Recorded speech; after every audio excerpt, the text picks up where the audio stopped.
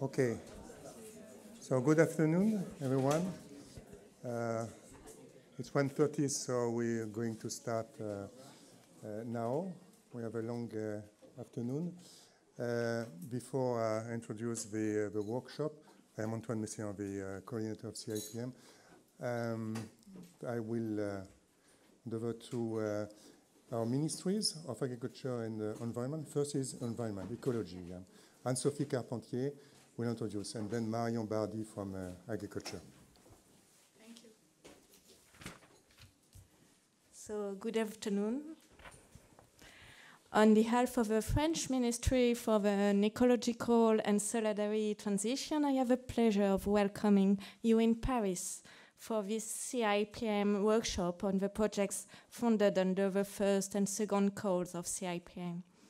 I'm Anne-Sophie Carpentier, one of the coordinators of the Research and Innovation Axis of the National Plan to reduce the use of pesticides and the health and environmental risks. In addition to the Ministry for an Ecological and Solidarity Transition, the Ministry of Agriculture, the Ministry of Health, and the Ministry of Research coordinate this axis. Several studies in Europe show a significant loss of biodiversity, which is a major concern for us. As you know, scientific results have shown impact of pesticides on environment and human health. That's why the French Ecophyto plan has the target to reduce by half pesticide use by the year of 2025, which is a major challenge. Our agriculture needs solution to decrease farms' dependency on pesticides and to become more environmental friendly and remain competitive. And to address this challenge, we need to design integrated agroecological systems. Farmers need to be brought into the innovation process because system changes are being required of them. This issue is the same for every European country. Although special attention is paid to uptake of existing solutions, research has a crucial role to create systems for reducing reliance on pesticides. This year, the French government has decided to double the research budget of the Ecophyto plan to 8 million euros. Several calls for projects have been lastly launched, such as one on the territorial drivers to reduce the use of pesticides.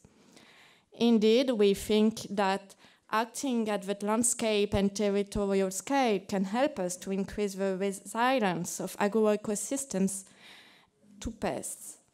And by this way, we can reduce the use of pesticides and the impacts on pesticides on human health and biodiversity.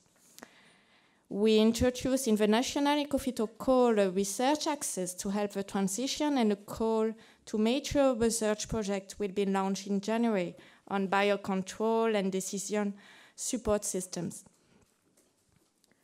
A collective science advice study has also been launched on the health risks, and to meet this major challenge, the other French research funds are also mobilized. However, a concerted effort at the international level is needed. Europe is the good scale, as borders don't stop pests.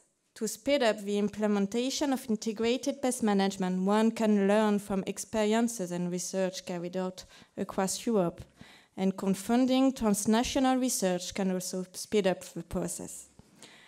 That's why European research on integrated pest management has a major role to play, to structure research community and to contribute to the development of integrated solutions.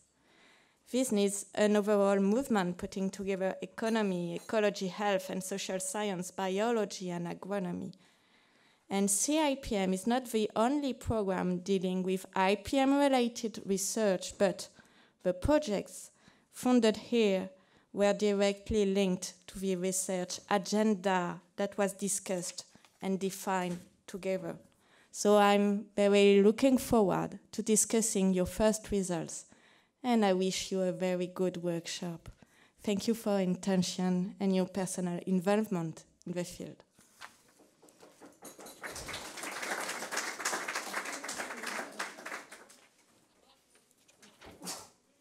So good afternoon. So I'm Marion Bardy from the French Ministry for Agriculture and Food. Some of you may know my colleague Gérard Gauthier-Hamon, who was involved in the C-IPM consortium. He's just retired, and he's very sorry because he really enjoyed the C-IPM meetings, but he won't be here today, and I'm taking over the subject. So, of course, I'm also very happy to welcome you in Paris for this workshop. Anne-Sophie has already described the overall national context regarding the eco-phyto plan. So I won't come back to it now, especially because I will tell you also a bit more about this tomorrow in the afternoon.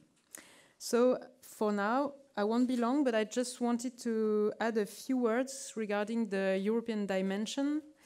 As you certainly know, the framework program number 9, which is called Horizon Europe, is under discussion. So the Commission proposed a cluster named Food and Natural Resources for this program with a budget of 10 billion euros.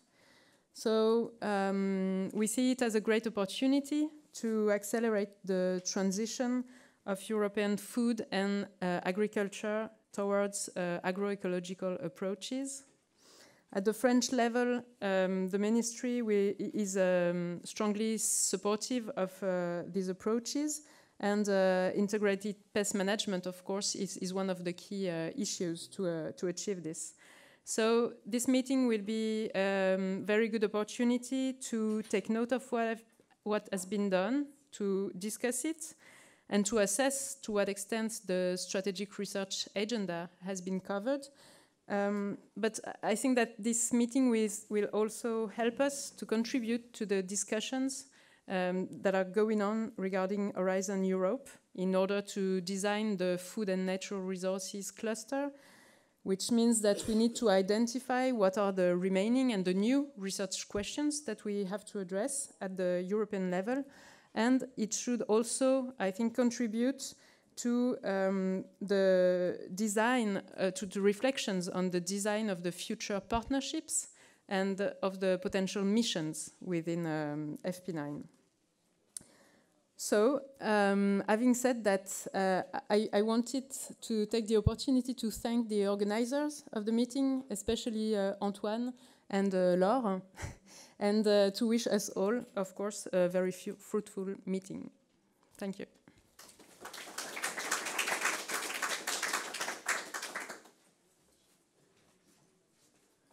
Okay, so thank you, Anne-Sophie and Mario. So are we? Laure, is it? Okay. So, yeah, it was. So just before we get to the core of this workshop, a few words about the background. Most of you have been involved in C-IPM, but maybe not all of you. And so a short background and some ideas about the objectives of this workshops were already touched upon by Marion. So just to remind you, so C-IPM was an Euronet that was funded by the EC between 2014 and 2016. 3 years involving quite a lot of people, so 34 partners. Partners were either funders or managers, or research managers, and across 21 countries. So most of the EU was covered. And the initial objectives was, of course, as for any ERANET, was to map research and to identify synergies and gaps in the national program in order to fill in the gaps and through the transnational calls.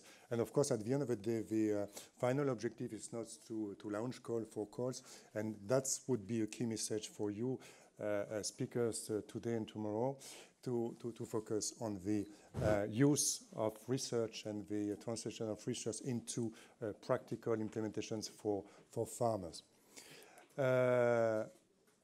And so one of the rationale of the C-IPM was the keyword defragmentation.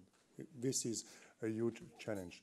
As it was said by Anne-Sophie, pests ignores borders. So this is at least one of the reasons why we need to work together and not to work with everyone in this country. And of course, we can also share existing solutions, and we can avoid redundancy and gain by sharing funding as well.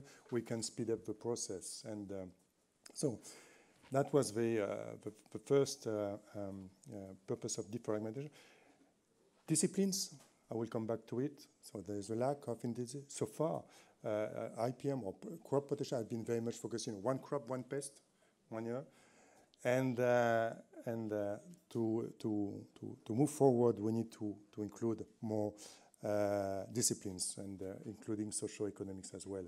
And of course, upscaling is a big issue. As I said, the challenge is to move from this one crop, one pest, 1 year, which is still in most research is still the case. And so we have to upscale of a space, so to consider the territory. And Sophie mentioned that there is a new call coming up on the landscape dimensions, how the landscape management can help foster IPM and reduce pesticide use. Of course, over time, through diversification, through rotation, but not just rotations, crop diversification at large, but also, and this has been a main issue, is to look also upscaling through the organization. It's not just up to the farm level or the farmer level, but also to consider to what extent the supply chains, the R&D organizations or institutional bodies can be a kind of, looking the transitions towards IPMs or agroecology at large. So that was behind the background of C-IPM. And so what we did, and to go through, so one of the key outcomes is this strategic research agenda. It was based on the mapping, as I said. It was based on the inputs from stakeholders. It's a big challenge, a huge challenge to make people contribute, but still it's there. It's a document, it's a living document. And of course, at the end of the day, we have identified R&D activity that should be further developed. And that was the basis for the two calls we have launched.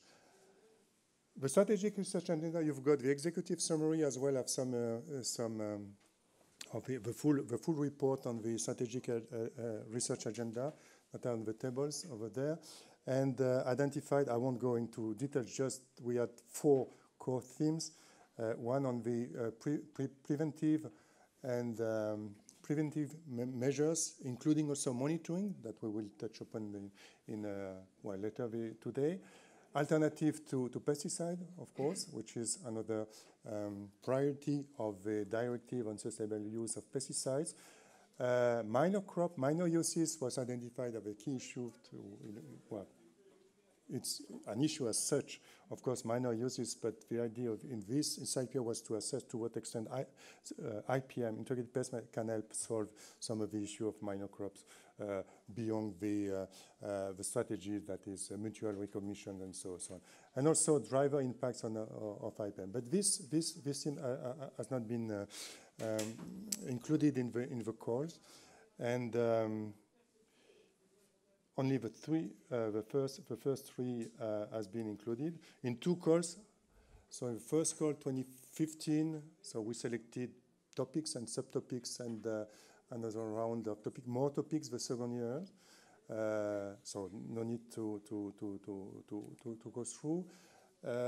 Just to give you a flavor, at the end of the day, we have 16 projects has been funded and will be presented today and tomorrow morning. And this is you will get the summary of the outcomes, and the selection pressure was better the second year. And at the end of the day, it's around 12 million that has been used, provided by the funding countries. So some countries has put quite a lot, other less.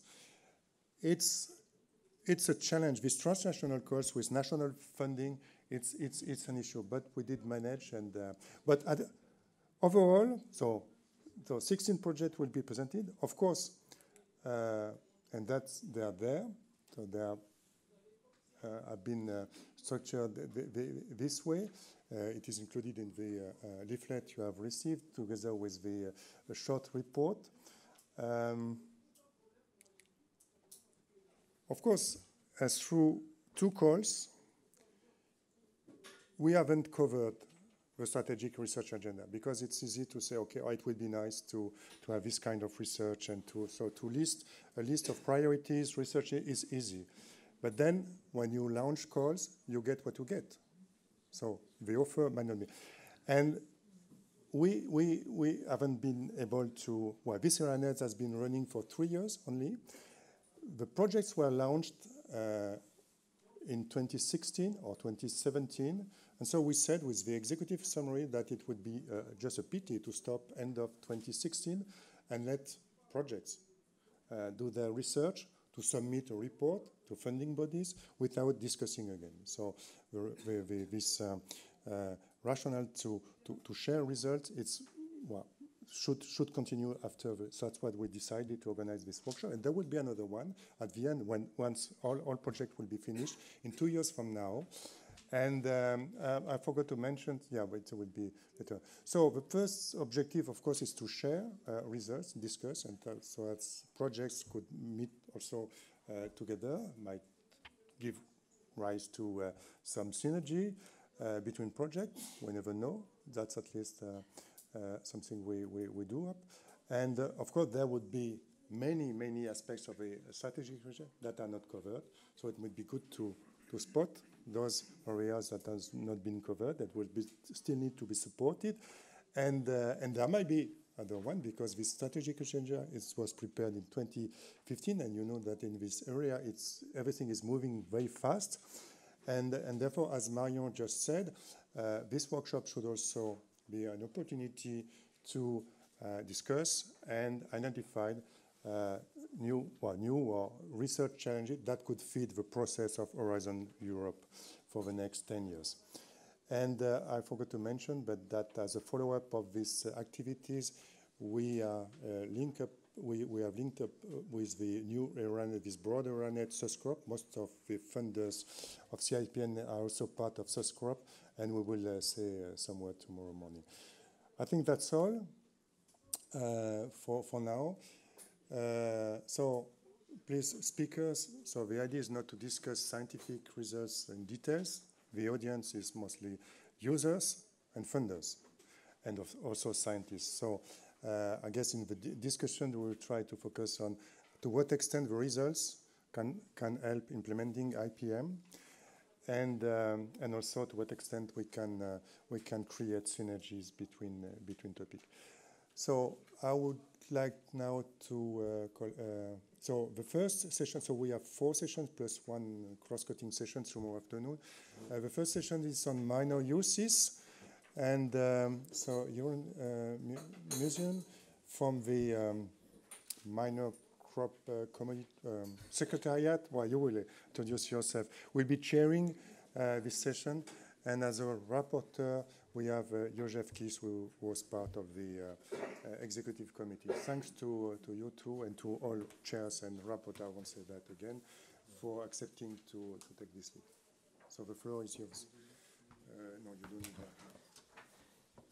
Okay, thank you, Antoine. My name is Jeroen Meeuwse, and I'm the coordinator of the EU Minor Users Coordination Facility. Just very briefly, what are minor users? Minor use is in fact the use of a plant protection product on a crop that is not widely grown. Or you can have crops that are widely grown, but to meet an exceptional plant protection need, for example, an invasive species in corn or wheat. The coordination facility was established in 2015. And the mission of the coordination facility is, of course, to solve minor use problems, to look to chemical as well as non-chemical solutions within an IPM framework. And it was also mentioned when we were established that we should mandatory work together with C-IPM ERANET. So an important tool to solve minor uses is EMUDA, the EU Minor Users Database. And we did an inventory to collect all the minor users needs from the different member states. And say the top priority was or is carrot root fly in carrots. And I don't know if this is a coincidence, but the first presentation is dealing with this major topic. It's integrated control of root-feeding fly larvae infesting vegetable crops, and it will be presented by Rosemary Collier. Okay. So how does this work? Oh, just forward? Is that forward? To move forward is fit, this one. Yeah. See it the other way around. And a pointer is there. Okay, so that's Okay, forward. sorry, yeah. Okay, right. Excellent. Right. Good afternoon, everybody. So, yeah, my name's Rosemary Collier. I'm from the University of Warwick, and I'm the coordinator for this project. So I'm not going to go into sort of detail about anything, but I'm going to try and sort of explain what we've all been doing. So there are 9 partners in the consortium from 8 countries. We started in May 2017 and we finish in March 2020. So the focus, obviously, from the title is on fly larvae that feed on roots of vegetable crops. We're working on 5 species, 4 species of Delia and Scilla rosea, the carrot fly. Why are we working on them? Because together they affect a relatively large area of vegetable production. They're important crops that are affected. At the moment, control relies mainly on insecticides. Some of the pests are difficult to control even with insecticides on certain crops. There are various potential IPM tools, but very few are used currently. And just to say that in some of the work packages, there has been a particular research focus on Delia radicum, the cabbage root fly. So just an overview of the work packages. So there are 5 work packages. So we start with 1, which is concerned with decision support. Then number 2 is about manipulating behaviour of the cabbage root fly. The 3rd one is about biological control.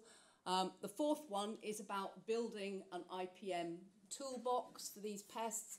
And the 5th one is about assimilation and dissemination of information on best practice.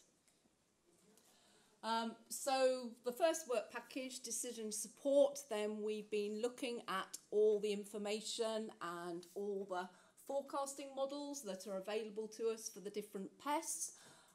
So we have quite a lot of historical data, but we don't often have, or so often have, weather data to match with it. There are a number of day degree forecasts, and then 2 countries have produced simulation models for some of the species. So the aim is to test those more widely.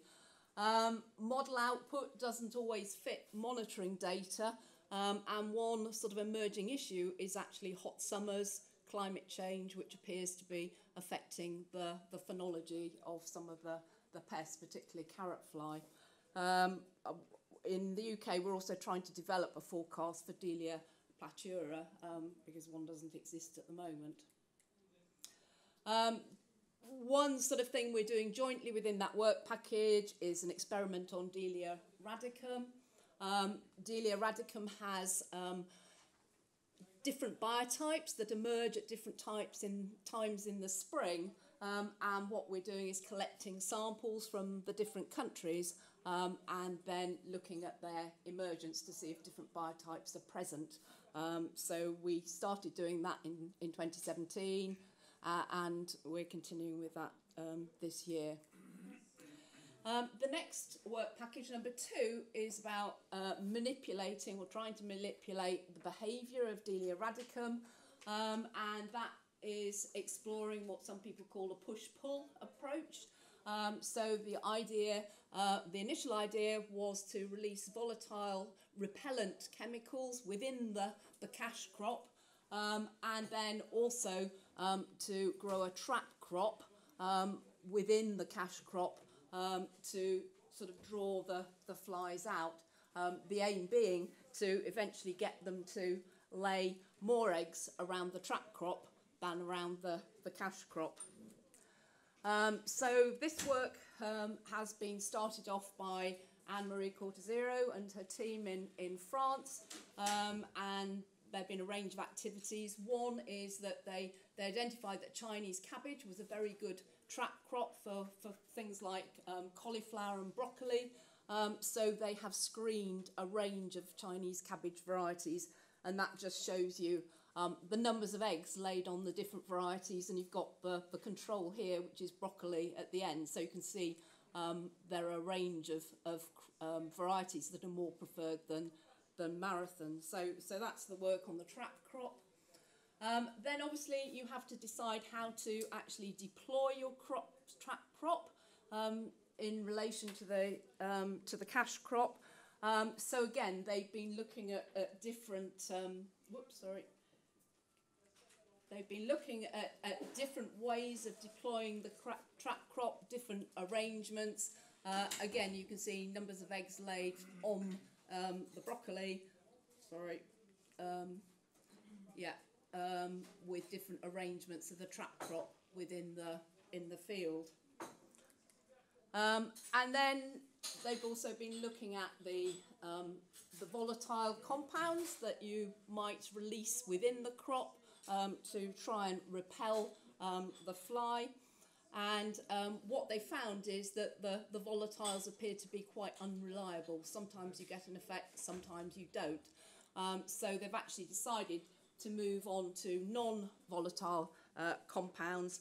And for example, there's an experiment here where they've been looking at, where they've been looking at synapic acid. And again, number of eggs laid per plant with and without the synapic acid treatment. So that's the way that it's going now. The third work package is about biological control. And the first part of that is about looking at entomopathogenic fungi, and that's being led by Nikolai Wittmaling in Denmark.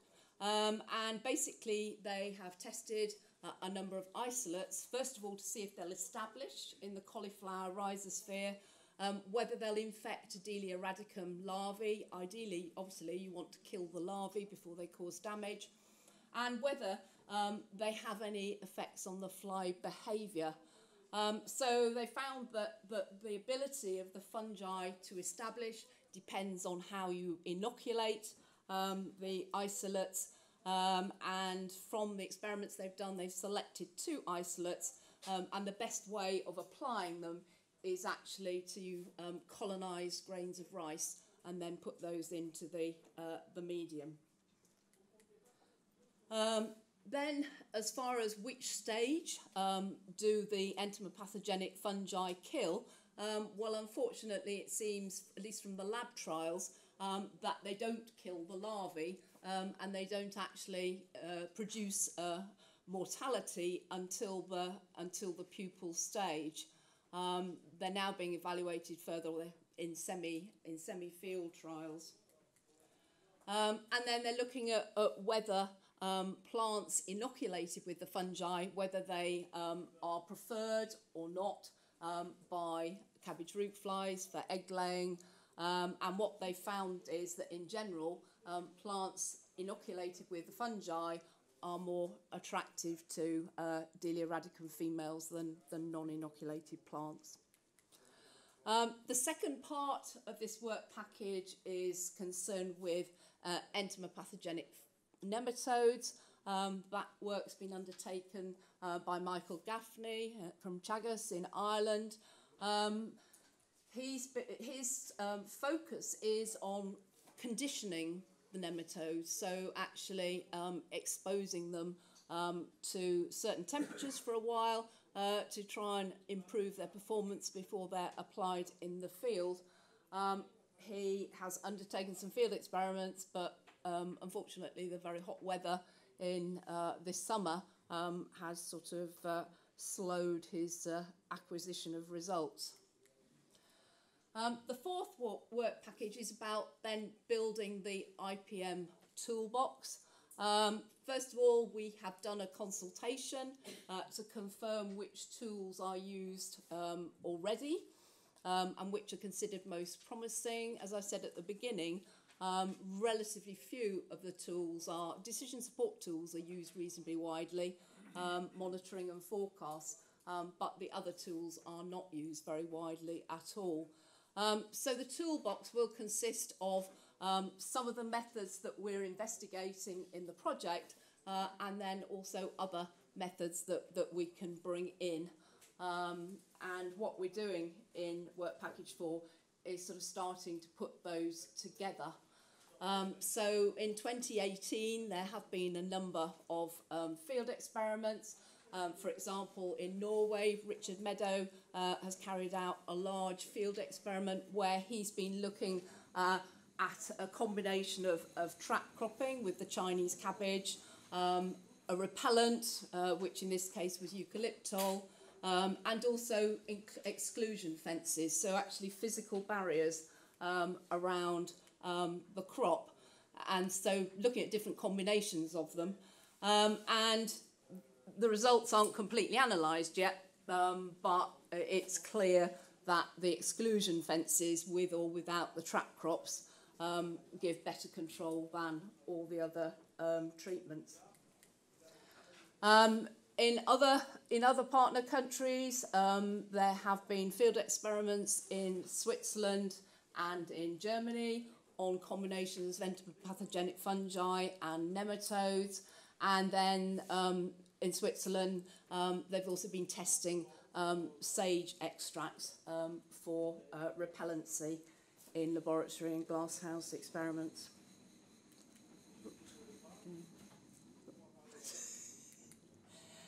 So Work Package 5 is about assimilation and dissemination of information for best practice. So we set up a website at the beginning of the project. We also have a Twitter account. We've looked at the current methods of information dissemination in the different countries, and we've had some discussion about best practice, and we're going to produce a paper from this. And then we're also collaborating to design and plan stakeholder engagement activities in each country. We'll publish papers on our experimental work. And then at the end or towards the end of the project, we'll produce information for dissemination to different audiences, obviously adapted to the local situation in the appropriate language, and disseminate that information. So we've had a range of outputs, which has consisted so far mainly of posters, contributions to conferences, articles, things like that. And just to finish off, then obviously we're halfway through our project. We've got a lot more to do. I foresee that there will be a need to develop the tools further beyond the end of the project. They're not necessarily going to be ready for commercial use. I think there is a role certainly for further development of polyculture. So obviously we've been looking at trap crops within this project, but maybe also companion planting as well, maybe to provide the push instead of the volatile or the non-volatile compounds. And I think grower uptake of these tools will be heavily influenced by how effective they are, obviously, and how cost effective they are, and also by the availability or the lack of availability of insecticides. So I'll stop there. Thank you.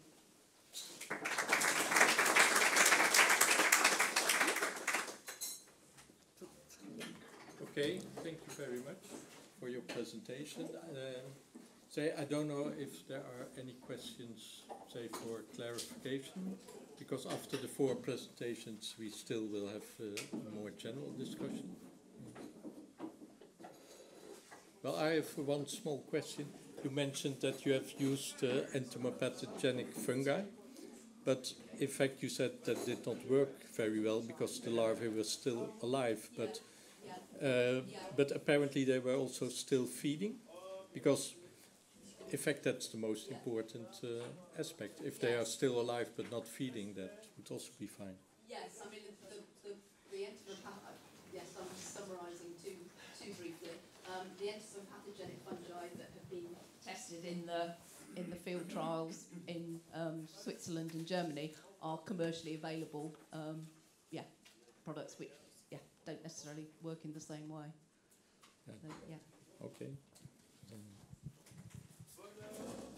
Then we proceed with the second presentation, and that's about Drosophila suzuki, also one of the major pests. And the title is Automated Airborne Pest Monitoring of Drosophila suzuki in Crops and Natural Habitats. And the presentation will be given by Johannes Fahrentraub. Thanks for introduction. I'm Johannes Fahrentraub from Zurich University of Applied Sciences. Thanks the organizers for giving me this opportunity to present our project. We are now in the beginning of the second half of the project, so I can present only half of the results we hope to get in the end. But let's go. So I guess, the beamer is not so nice. I guess you all know this little fly, which is Drosophila suzuki.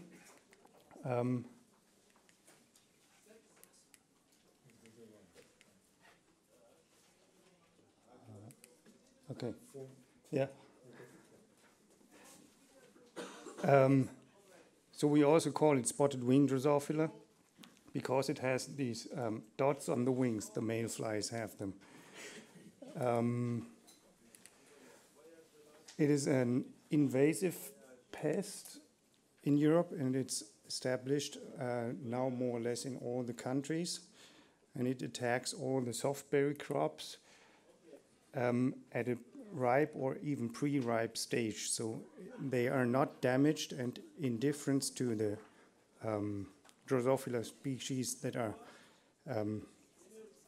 in their natural habitats over here, they can drill with their serrated ovipositors into the skin of the ripe fruits. Today, monitoring is conducted with these cup traps. They are filled with a liquid lure that contains vinegar and wine, and this is quite laborious, so we thought to make this a bit more easy to handle and to have it at least semi-automatic. And yeah, let's see how far we got. This is a small project compared to the previous one. We are only 3 partners from my university, from University of Aberdeen and Wageningen University and Research. And I didn't list all the work packages, but we have 3 major parts of the project. That is, first of all, the trapping of the Drosophila suzuki with a specific trap that is monitorable by photographs. These images should be taken by drones. That is David Green that is responsible for this part. And Lama Koistra is responsible for the third part that deals with the identification on the imagery of the insects and counting the insects.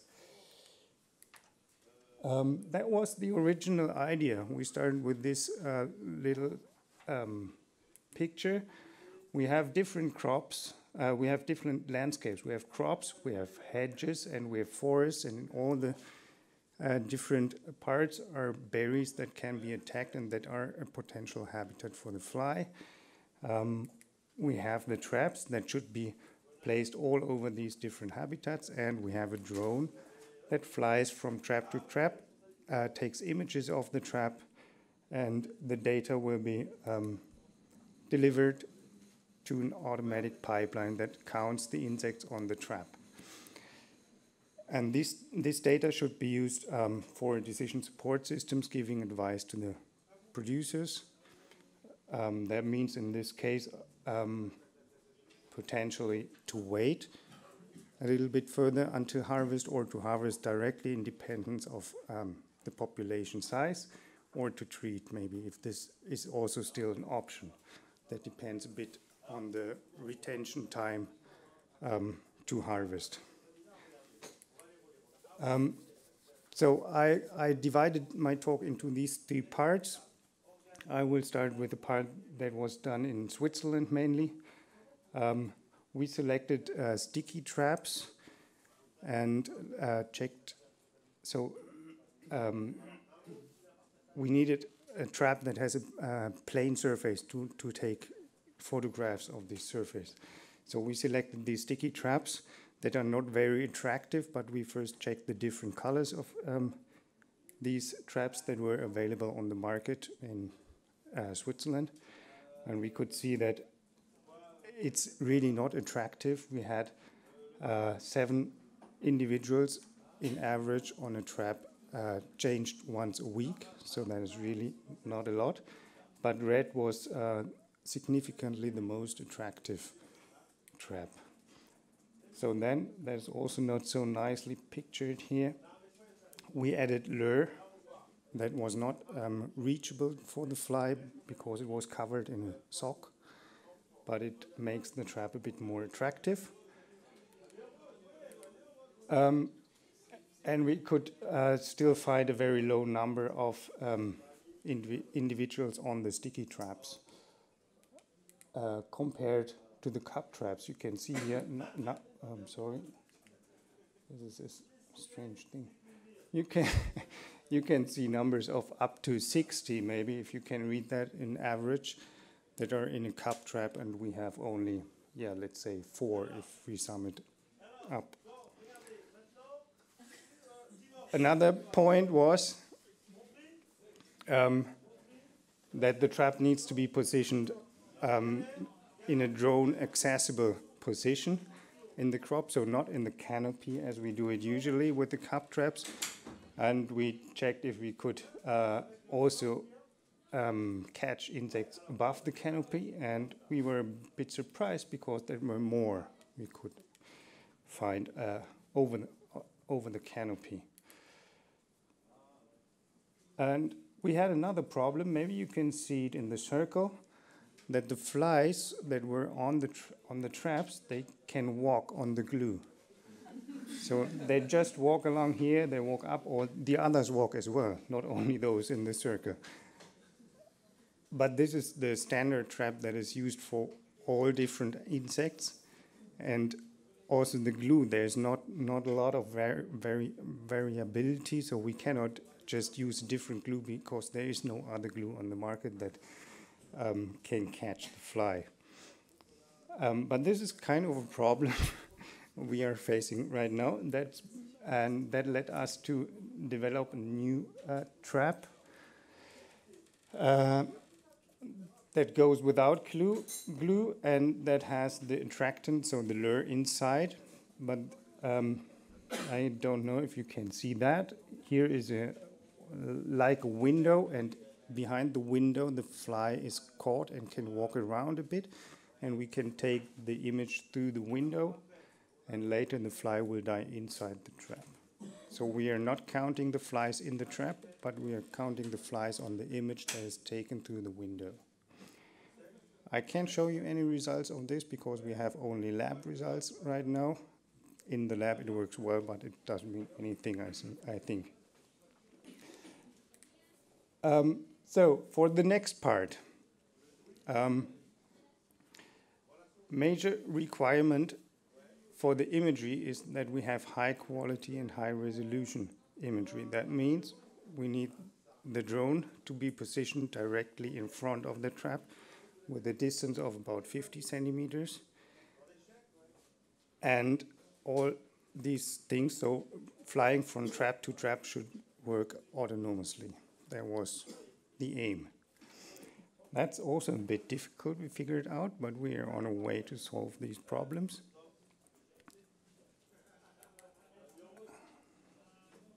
No, the one before. Yeah, we use different platforms, as you can see here, listed over there. They are flying in front of the trap here, but this is manually flown. And the problem of all these platforms that have a fixed camera is often the resolution of the camera, or that you cannot fly close enough and you get out of focus if you reach a distance of below 1 meter. And then we tested how it works to repeatedly fly the same parcours from trap to trap. That is working quite well, but only in the XY direction, not in the Z direction.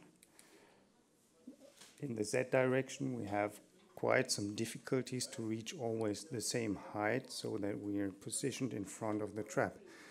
Additionally, we have to take into account the position of the sun, because sometimes it gets very, how do you say, there are a lot of reflections, from the trap.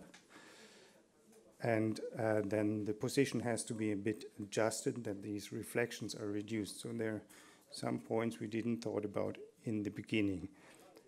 But we have several ideas to solve these problems. Last part is to count the insects on these imagery we acquire with the drone.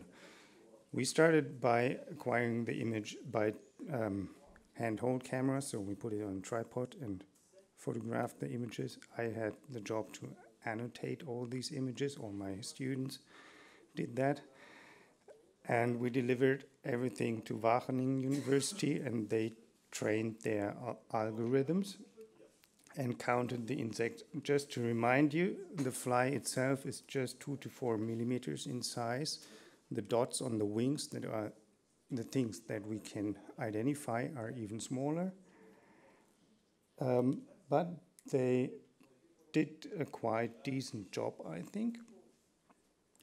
They used 2 different models, the AlexNet and the GoogleNet, that are kind of deep learning methods.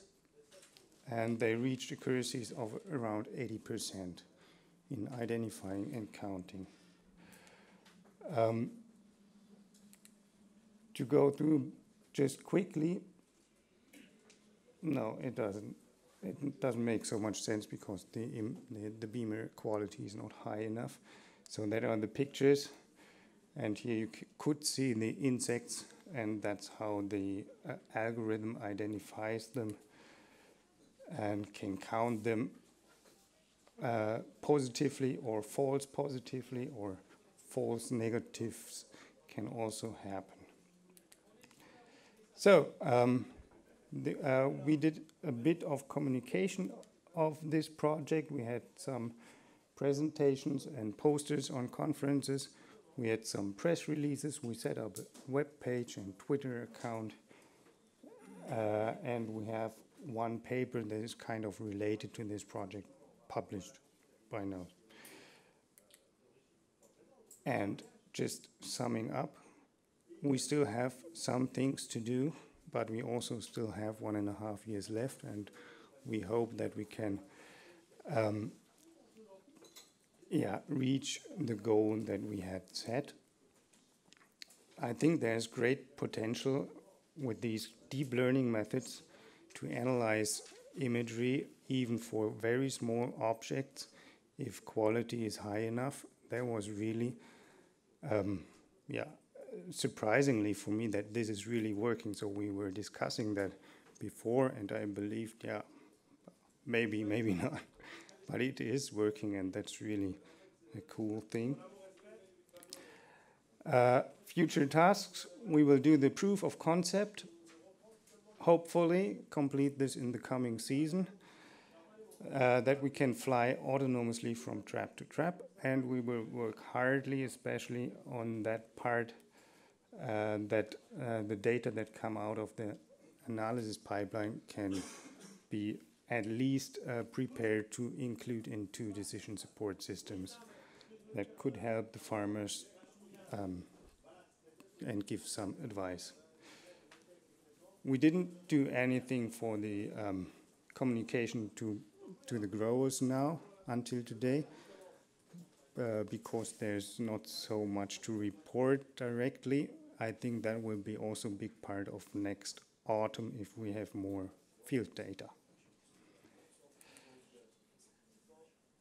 After this project is finished, and if it is working, I think this is just demonstrating that it could work. It's not ready for use for the farmers, and it is adaptable to different pests, I think, and that's the big thing in the end. Because at least in Switzerland, Drosophila suzukii is not the biggest problem anymore. They are more afraid, for instance, of these guys, and farmers can handle the fruit fly. So with this, I just want to say thank you to all the guys who worked in this project, and maybe you want to go by and have a look at our webpage as well. Thanks.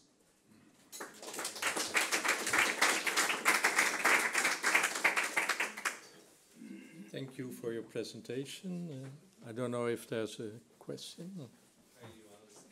It's only the male flies you can identify in the photographs. So how can that then give an estimate of the population of the pest? So in most cases, it's 50-50. Sometimes a bit more males, sometimes a bit more females, yes. No. From our experiments, yes, it is.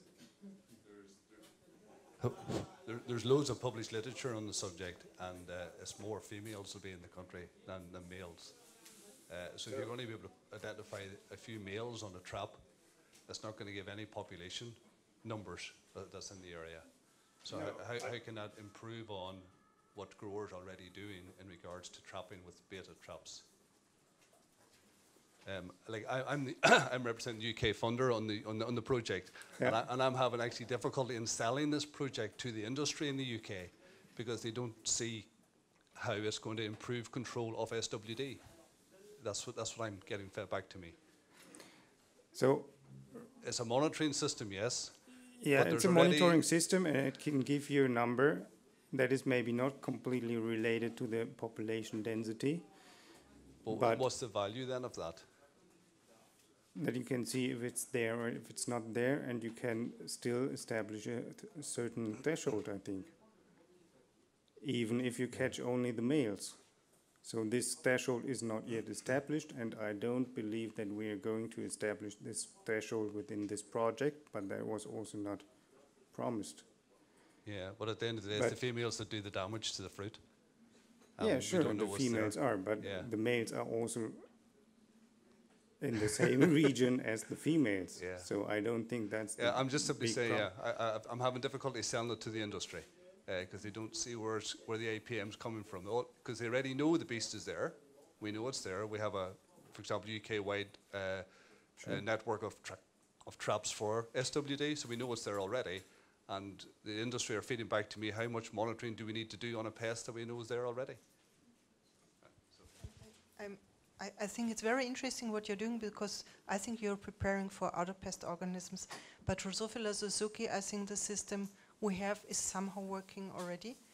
And you have to be careful to say you construct a threshold with a trapping system or monitoring system like that, and then you can say you have a certain infestation level on different crops or fruits and things like that. So the question for me also is, if you cannot detect females really, in a way you can do it maybe with the traps which are existing currently, because maybe they are more attractive than the sticky traps or the system you are currently using and have developed.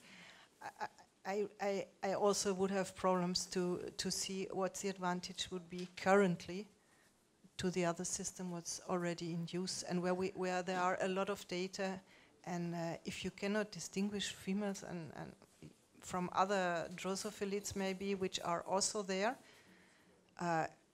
it's a very complex story, and I think you have to be careful to draw certain conclusions or to evoke some expectations.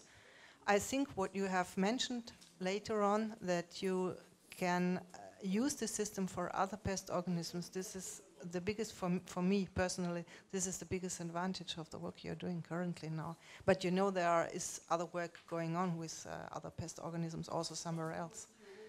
So Sure. maybe it could be better explained what you see as a real advantage of this work. Yeah, maybe I'm not the best in explaining that. Might be true. But I think, or I didn't say that you can set a threshold that is equal to some population, but you can set a threshold that allows you to give advice to the farmers. That is what I think. And I don't think that you need to detect the female specifically, because we usually catch both. And at least in our cases and with the different traps, we catch always equal levels. I don't know where your numbers are from. I also read the literature, and it's going 60-50 or the other way around, 60-40 or the other way around. But in the end, it's always something about 50-50, and I couldn't find any other results in all the 100 traps I put out in the field. Okay, I think we stop the discussion now, but maybe after the next two presentations we still have time to continue on this issue. Because I also myself have still a few questions, but that's for later. And then, say the third presentation will be about a holistic approach for the management of crazy or hairy root disease caused by rhizogynic agrobacteria in tomato, cucumber, and eggplant cultivation. And the presentation will be given by Hans Rediers. Okay. Thank you. Well, good afternoon, everyone. So I'm coordinator of this sea root control project, in which 7 different partners are involved. 4 from Belgium, 1 from Switzerland, and 2 from France. So this project deals with the management of crazy roots in tomato, cucumber, and eggplant. But I will start with a brief background of this disease.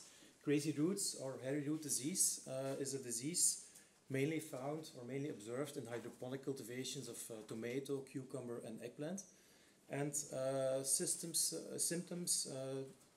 are typical that for the formation of excessive root formation. Excessive root formation, looking for the pointer here, as you can see here. So this is a substrate which with an infected plant, and you see excessive root proliferation, especially compared with healthy plants.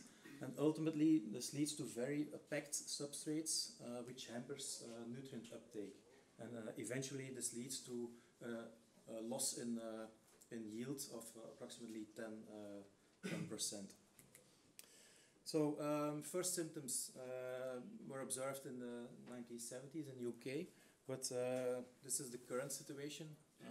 Several European countries are affected by this disease, and a couple of years ago we referred to the disease spread between Paris and Copenhagen, but nowadays it's also north of Copenhagen and also more southern of Paris. It's also a rapidly increasing disease, which you can see here. So these are figures of Flanders. So we surveyed several greenhouses in the Flemish part of Belgium, and you see a rapid increase of affected greenhouses, up to 45% in 2017. So it's an important disease, and it's also a very persistent disease. This is mainly because Agrobacterium can cause the formation of biofilms, and when it's residing in the biofilm, it's protected from disinfectants and so on. So this is a major problem, and therefore it's very hard to get rid of this pathogen. And I forgot to mention, this disease is actually caused by what we call rhizogenic agrobacteria. These are actually agrobacteria that harbor specific plasmids containing genes that ultimately leads to the symptoms of the disease. So disease is very hard to get rid of. The main objectives of this project was to develop long-term and sustainable IPM solutions to tackle this disease. And we defined several approaches. So first of all, first approach is that we wanted to look for alternatives for biofilm treatment, so more sustainable chemical treatment methods. The second part, we focus on cultivation techniques in order to reduce the symptoms caused by this pathogen. And thirdly, we also looked at the use of biocontrol organisms to reduce infection rate. However, first of all, we have to know what we're dealing with. And in the first work package, we surveyed agrobacterial isolates throughout Europe to see whether or not there are relationships between the different isolates coming from, for instance, Russia or France or other countries. So we started with sampling of isolates in Flanders, Europe and beyond. And we actually isolated 81 strains.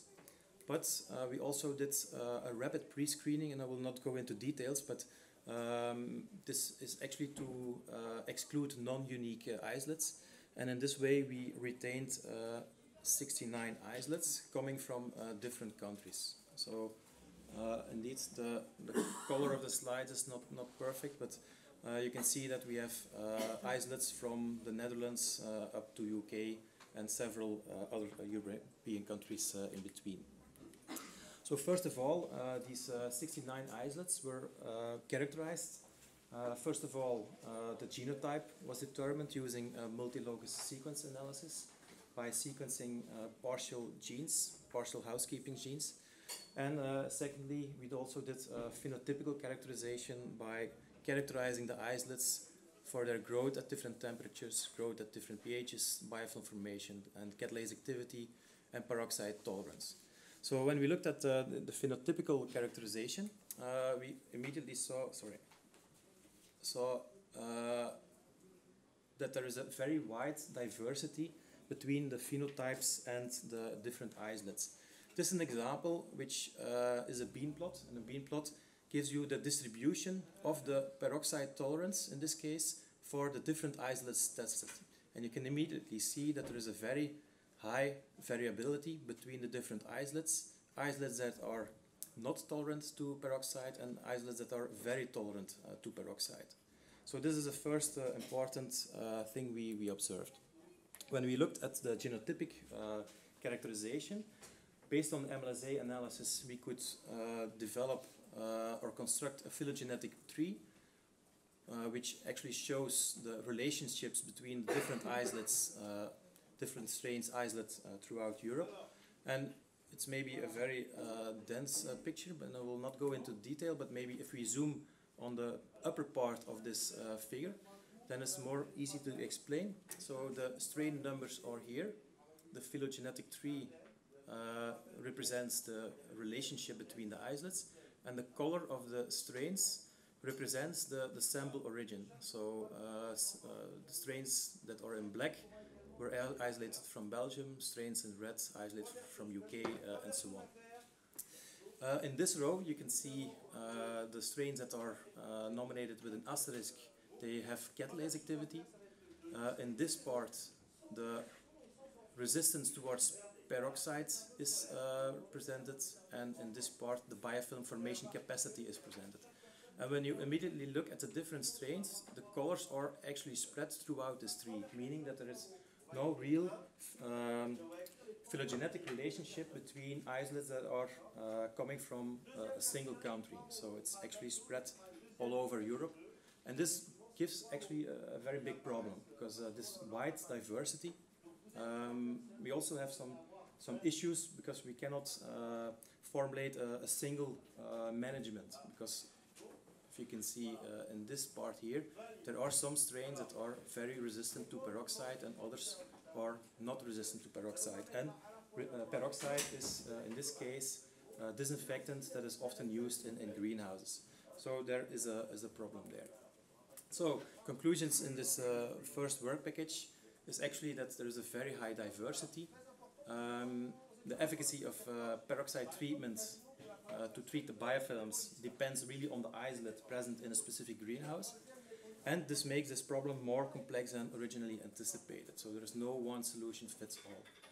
In this work package, there are the future activities involve genome comparison of 20 selected strains for which we want to go into more depth regarding the genes that are related to the virulence itself. So in a second work package, we looked at a specific approach and looked at alternatives for biofilm treatment. And in this case, the French partner Viginov evaluated 11 commercial available biocide or plant protection products. First in lab scale, and after these experiments they selected 3 different products to be tested further in the next period, to be tested further in pilot scale systems and also in the greenhouse. So these are the future activities regarding this part.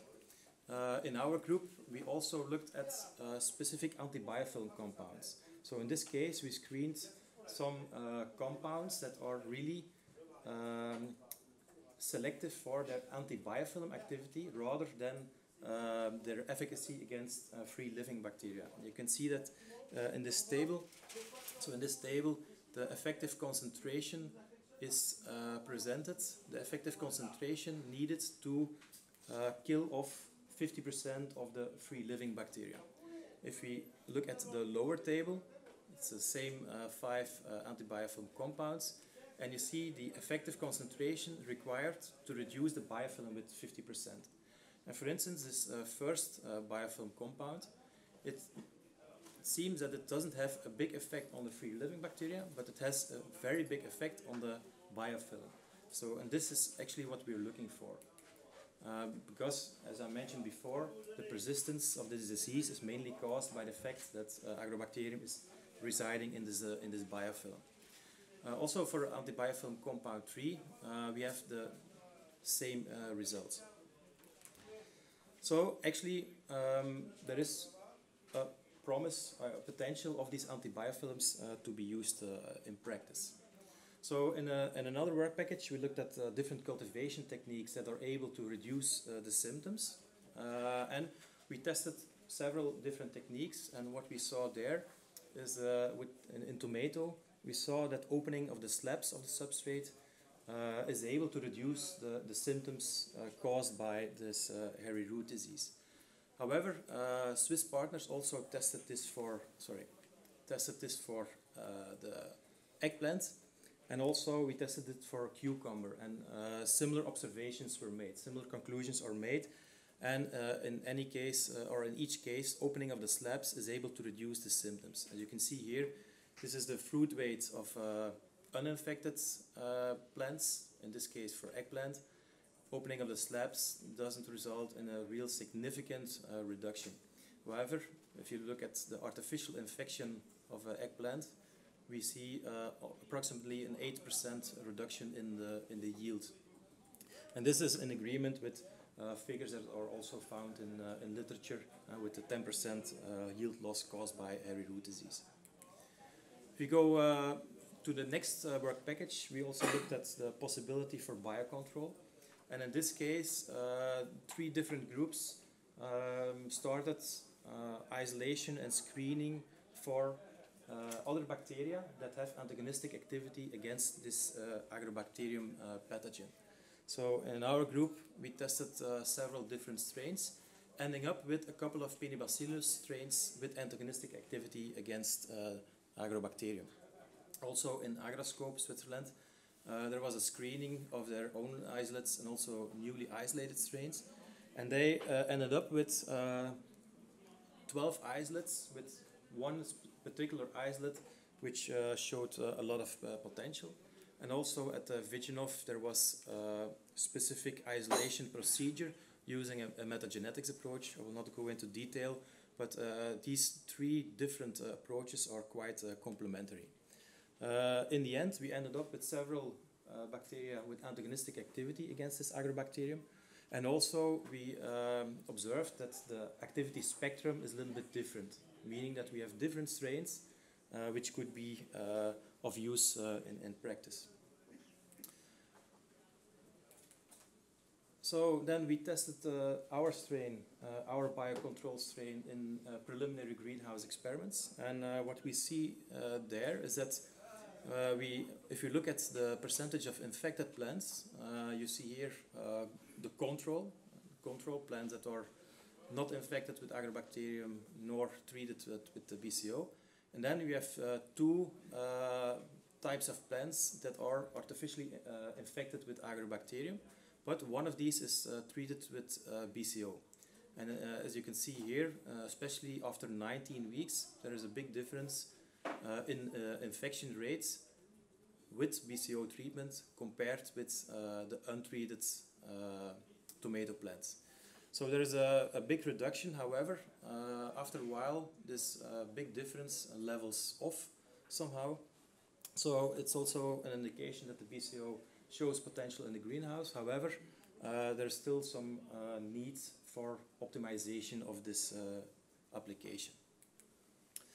A similar assay was done on eggplants in Switzerland with their BCO.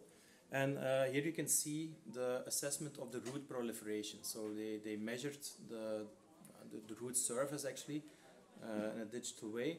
And if you compare the blanks, the agrobacterium inoculated, and then the plants which were pre-treated with a commercial BCO and the newly isolated BCO, then you can see a difference in the root proliferation. So the blank has the lowest root proliferation. The agrobacterium has a very high root proliferation. It's 42, and I'm not sure if you can read this. However, the Swiss inoculum is also able to reduce the surface of the root structure, which also indicates that there is a potential to use these kinds of BCOs in practice. So, and then we come up to the last work package in which we wanted to validate integrated pest management techniques. And this was an experiment done in a small-scale tomato greenhouse trial in what we call these tunnel experiments. It's carried out by the research station of vegetable production. And also there we tried several applications ranging from opening slabs, so a cultivation technique. We added some anti-biofilm compounds to see whether or not it can reduce infection rates in practice, and also a combination of opening slabs and these anti-biofilm compounds, and a combination of BCO, opening slabs, and the anti-biofilm compound. So these are quite preliminary results, but we monitored infection rates after in several time periods. Of course, in the beginning, there was no plants were infected, and here you can see the reference, which is the plants inoculated with agrobacterium, and then the different treatments. So all plants were inoculated with agrobacterium, but for instance, this one is combined with opening the slabs. Here, anti-biofilm compounds are added, or a combination, and there you have the combination of BCO and opening slabs and anti-biofilm compound. And if you look at the infection rate, maybe at the end here, indeed there is a slight difference between the infection rate when slabs are opened, and there's also a slight reduction when the combination was applied. Here is a very remarkable reduction in plant infection. However, this was mainly due to the phytotoxic effect of this anti-biofilm compound too. Nevertheless, it might be the case that if we lower the concentration of this anti-biofilm compound, the phytotoxic effect might be reduced.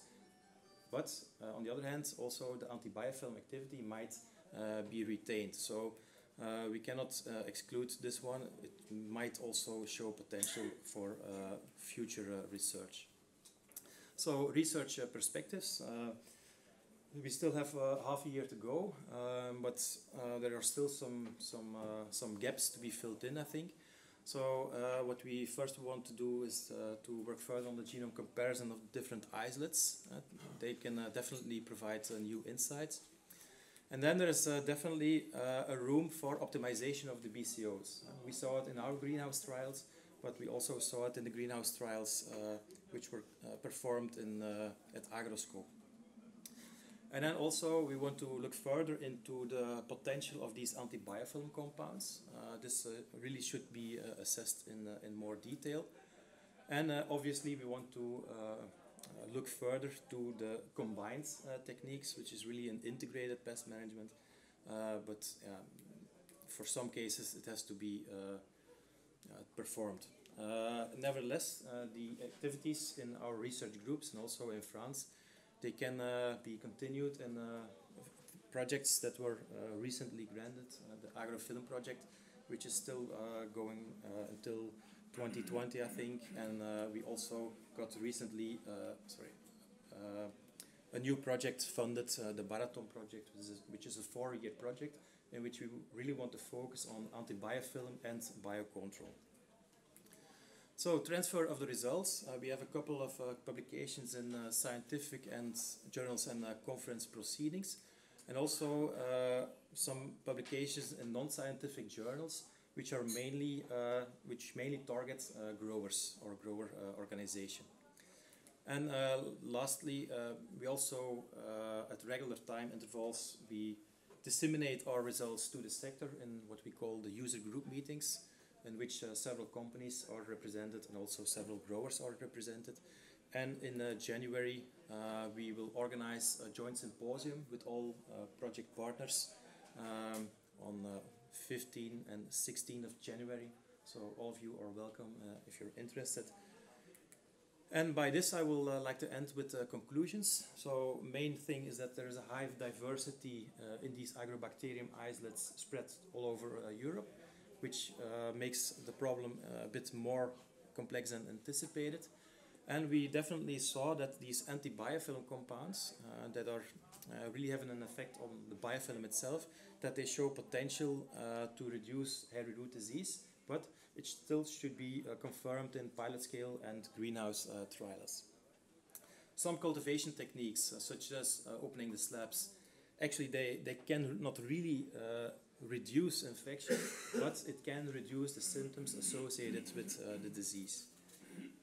And then there is the identification of several and novel antagonistic bacteria that we think hold great potential to use in biocontrol strategies.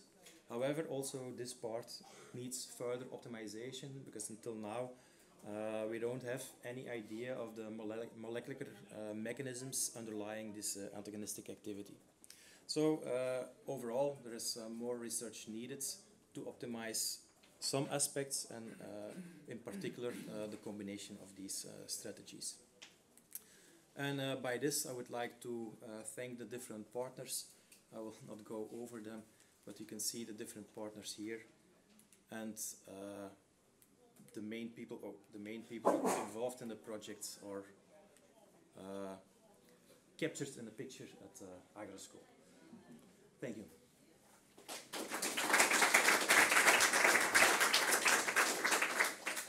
Okay, thank you for your presentation. Very nice location. There's still time for one quick question. Just for the sake of knowledge, what happens when you put a diseased tomato crop? Sorry.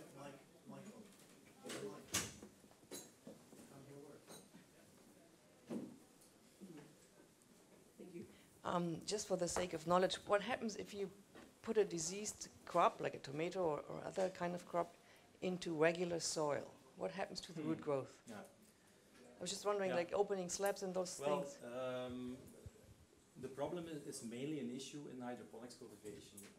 It's not seen that often in soil, but of course in soil the roots have room to proliferate. The main problem in the hydroponic system is that the roots are very dense and packed in the substrate, and that hampers really the nutrient uptake and also irrigation and so on, which is lesser the case in soil-grown tomatoes, because there the roots can grow a little bit further and the nutrient uptake is not hampered as much as in the hydroponic system.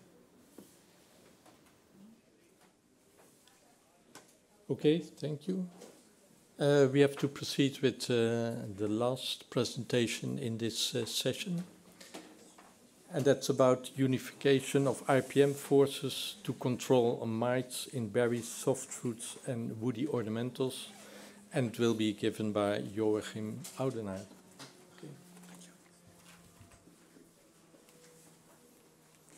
Okay, good afternoon, everybody. My name is Joachim Oudenaard. I will give a short overview of the Uniforce project. First, background and main objectives.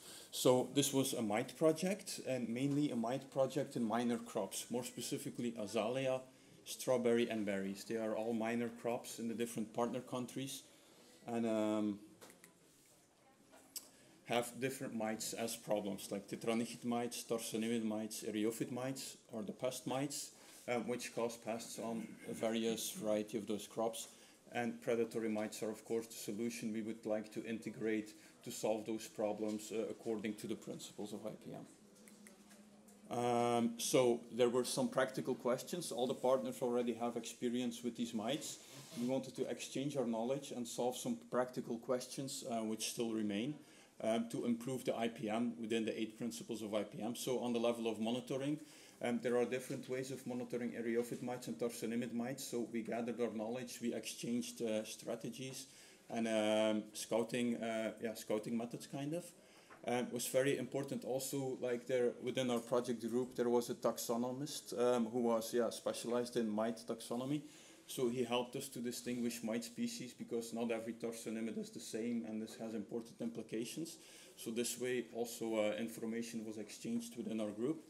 Of course, the non-chemical control, so use of predatory mites in field experiments. Also here experience was exchanged among the partners, and pollen food to support the population buildup of those predatory mites. On top of that, integrated chemical control, because many of the growers, especially in azalea in Belgium also, they are focused still on spraying chemicals, but everybody knows that's not the future anymore, and these predatory mites, they do work. So we need to help the growers to adopt these strategies with the predatory mites, and therefore they need to be able still to rely on chemicals for if things go out of control. So we did a side effects test of which chemicals growers could select their, let's say, 10 favorite acaricides which they would like to use in case things go wrong on the Swirsky mite, which is the most used mite to control tarsanimid mites. And on the level of prevention and plant disease, we gathered information to get a better understanding of the hormone response, how the plant responds to a mite attack, and explore possibilities of volatiles, mainly because our Spanish project partner has lots of experience with this in citrus, and we wanted to adapt this to the other crops. Okay, so I said a bit why this international collaboration. We have similar challenges, complementary expertise with different solutions, and we are all working in minor crops, so all the information we can gather and exchange is important. So C-IPM was a unique opportunity for us to exchange and validate practical knowledge that we have, mainly the tetranychid mites on strawberry, blackberry, currant, the tarsanimid mites, which are a big problem in azalea, and eriophid mites on the different berry crops. So partners were ILVO and PCS from Belgium, Wageningen University from Holland, Agroscope in Switzerland, and the University of Rome in Spain. So I'll give you a short overview of the results. We have many more results, but they are similar in the different crops, so we'll just go through them quickly. So on the level of monitoring, we saw the Berlese funnel was a classical method. Sieve and filter method is being adopted and mainly used in tarsanimids, and in the berry crops they mainly used sticky tape methods. Apart from that, there is also the zonal centrifugation method, which is used in nematodes, and partners were adopting this to the, especially tarsanimid mites are also only 0.1 millimeter big, so this is a method that also works for them, the same for the eriophid mites, but it's not ready for practice yet, so they are still working on it in the project time. They started to explore the possibilities and they're still working on this. So what we do to characterize the mite communities, so we had different azalea varieties. We used 19 different varieties because they all have a different matter of tolerance to tarsanimid mites.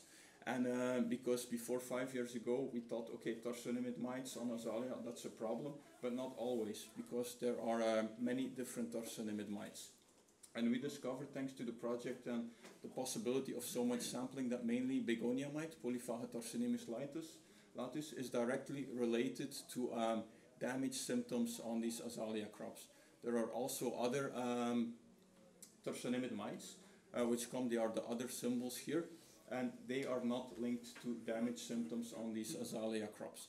This is only one example. I'm not going to show the graph of all 19 varieties of azalea, but this way we could see the moment the Polyphaga tarsinemus latus was found in the crop, damage would go very fastly. Similar in the berry crop research, this is from raspberry, it was important for them to know how can we monitor overwintering berry crops best to predict where the eriophytes will be, if they are present or not. So they checked on which height of the crop is the main place where the eriophytes are. And this was between F, G, H, let's say the upper half of the plant. Was their conclusion. On the level of plant defense, jasmonic acid and salicylic acid are two important hormones that are used to link kind of insect or disease damage to plants, how the plant responds to this. And on the azalea with the tarsinimid mites, it was found that there is no jasmonic acid response, but there is a salicylic acid response. And this we did on the experiment where we checked the population on our different azalea varieties. On tolerant varieties, there was very low salicylic acid levels. But on the ones where there is a higher level of Polyphaga tarsinemus latus, there was a higher level of salicylic acid. Then on the level of control, we checked 8 commercially available phytosaids because we only want to work with technologies like strategies that can be directly adapted by the growers. So we took 8 commercially available phytosaids. We put them on different, in 4 applications on different azalea groups against Polyphaga tarsinemus latus, against the hazardous begonia mite. So we compared them all. Our classical strategy is Swirsky every 14 days. So every 2 weeks we do a dose of Swirsky, 50 Swirsky per square meter. And this is a strategy that works already, but we wanted to compare this with all the other commercially available predatory mites because we wanted to see if there are more possibilities. And also a bit a new strategy is apart from every 14 days Swirsky mite, we also did the first month 2 times Swirsky mite, and the rest of the season every 14 days only pollen feed to see if this can hold the population of Swirsky or other predatory mites high. And indeed, this was the case. We saw that, so here Swirsky is, still gave good results, but we saw something is going on. That cucumeris, predatory Neosulis cucumeris, also gave good results. And we did this experiment, something similar to this 8-9 years ago. And then we saw no result of cucumeris, but this is companies, Biobest and Koppert sat together with us on this, that their production quality is also higher and more stable. That's why predatory mites are in general more reliable now than 10 years ago. And cucumeris came out as a good control agent also for the begonia mite. The same thing in our strategy, here we counted the number of predatory mites. So the first on the lower bar is kind of the strategy where every 14 days we add predatory mites. But if we switch to the strategy with the pollen feed, so only 2 times predatory mites and then the rest of the season pollen feed, we see that in every case with all predatory mites, the population of predatory mites is higher. So this is, I think, a very nice result, especially to go to with the growers. Then we also did the side effects test, where we tested 8 different chemicals and 1 growth inhibitor. Bonsi is a growth inhibiting product, which is used very regularly by growers because they want to make a nice ball-shaped azalea, so it has to be, the growth has to be regulated, kind of. That's something very typical for azalea. And we saw that after 3 days after application, there was no immediate knockdown effect of the predatory mites, of Swirsky in this case. But if we checked again after 14 days, we saw that everywhere, with every acaricide, the population was about 50% compared to the control. So then we wondered, okay, population goes down. From what moment is it safe to start reintroducing predatory mites? And we checked after 14 days, we reintroduced predatory mites, and 14 days later we checked how many there were present. compared to the control again, and we saw still that for most acaricides it was only about 50%. Nicerin and Milbenok were a bit safer. Bonzi, which is not an acaricide, was also had less negative influence. But if we did this 1 month after treatment, almost all the acaricides were at about 100%, except for a few like Fertimac, Masai.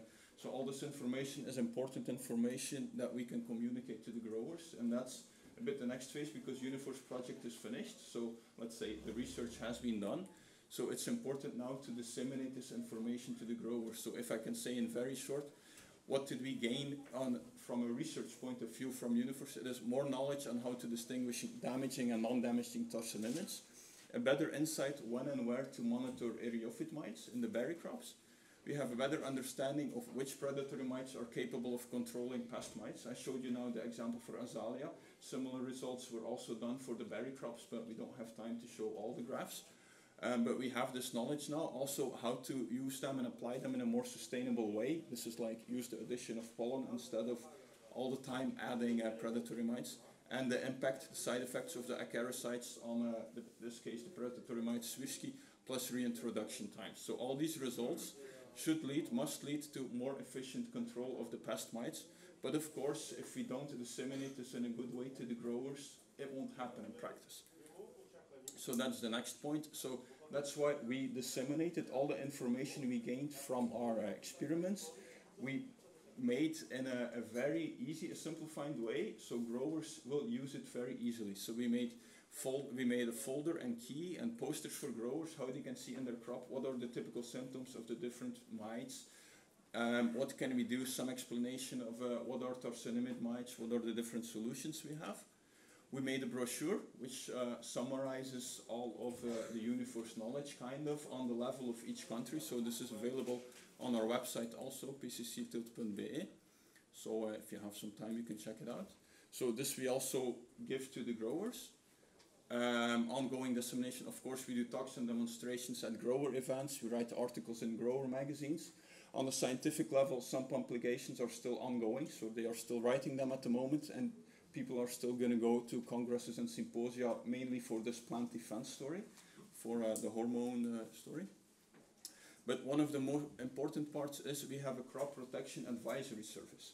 And thanks to all the knowledge we gained about knowing which predatory mites work, when and how much pollen to add, all this knowledge we use and we bring to the growers directly, because thanks to this crop protection advisory service, we give training to a grower and his employees on how to identify the different mites, to make them aware, look, not only if you manage to sample a tarsinimid mite, be aware that there are different types of tarsinimid mites. They can bring us samples for identification, because of course no grower will be capable of identifying tarsinimid mites, distinguishing the species by himself, but then they know if they see symptoms, or if they want, they can bring us every month a sample, and we will check if there are tarsinimid mites and which types there are. And of course, growers who are using beneficials, who want to start up or who are busy with this, they can call us. Then we go to their facility, to the grower themselves, to advise them and look for your company and your crop, this is the best solution. The same thing as how to use chemicals as a local treatment, because it's not because we say, okay, this chemical is good, it's safe against the predatory mite, a grower will start spraying it twice a week, and then of course it's not so safe. So for all these little things, we call this tailored advice for growers, which we see as a very important aspect of IPM to bring the research to the growers. We also have a yearly poster with all the chemicals which are still allowed to be used in the ornamental sector in Belgium. We have information about the resistance groups to which they belong. These colors here, they explain like how they are safe for predatory mites, for parasitic wasps, and which dose they can use. So all the information we gain, which can help growers with IPM, with combining chemicals and predatory mites, we summarize into this one poster. So growers are waiting every January for the new version. Of course, they call us in between to be up to date, or if they have specific questions. Of course, we didn't solve everything yet, far from. So we think that what we saw in for IPM in general kind of is that validation and demonstration trials are very important, because I'm talking only about ornamentals, but even within azalea we tested 19 different varieties with different results. So every different plant will react in a different way. So validation and demonstration of strategies in one crop or one variety of crop stay important for another one. Also, direct advice to growers remains necessary. Only putting something on a website or sending a poster to growers is not enough. You really have to kind of go to the grower's facility, tell them exactly like, okay, this is how you grow. First you have to learn how do they grow, you know the limits within which a grower will adopt IPM, and then you can help him and with the knowledge you have. Also about on the plant defense level, new insights were gained on the hormone response to mite attack. Also on volatile analysis, many insights were gained, but it's not practical yet. So here there is still some work to do to get something practical, especially that growers will be able to use. But they are also working on. So if I can summarize in very short, grower adoption of IPM requires information. Thanks to projects like this where we can do research, we can fill in the blanks kind of. Lots of demonstration because a grower only believes what he can see. And grower advice at the grower facility, and not once, not twice, but again and again and again. So thank you for your attention.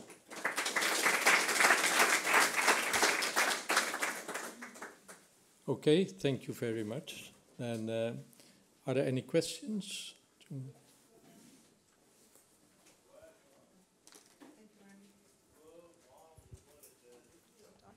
Thank you very much for this very encouraging presentation. I think it's nice to see that what has been tested in cucumber, for example, with feeding pollen to improve the effect of predatory mites is also working in the other crops. I think it's very important, as it's also for the practical use for the growers.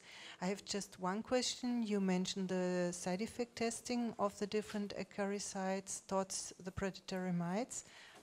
Did you do kind of a greenhouse test or semi-field test, or was it a lab test? Because it's important. It was what I would call it. Wait, can I go back? No. Well, it was. Maybe you remember the picture. It was little blocks of plants, about 1.5 square meter, and we tested it directly on the plants. So we added predatory mites and overdose because. But the whole plant. On all the plants, on the group of plants. We put these sachets in the plants, but we do it on a big overdose because we want a high population. It's easier to work with bigger numbers. We count the total that we see. I know how it works. So I have been working with this also. And my last question is, all the other side effects on beneficial organisms, do you test them yourselves, or do you take them from lists, tables which are existing, like IUPC, for example, or we combine. So we use the IUPC information, also information we can get through like IPM impact, and we do also our own tests because many of the IUPC IPM impact, they are lab tests, and we try to do a yearly side effect test if we get funding through different measures, and if we do our, let's say, more applied semi-field version, we update it with our semi-field results. But where we don't have them, we use the IUPC or IPM impact. Thank you. Okay, I think this is already really a very advanced project with concrete results.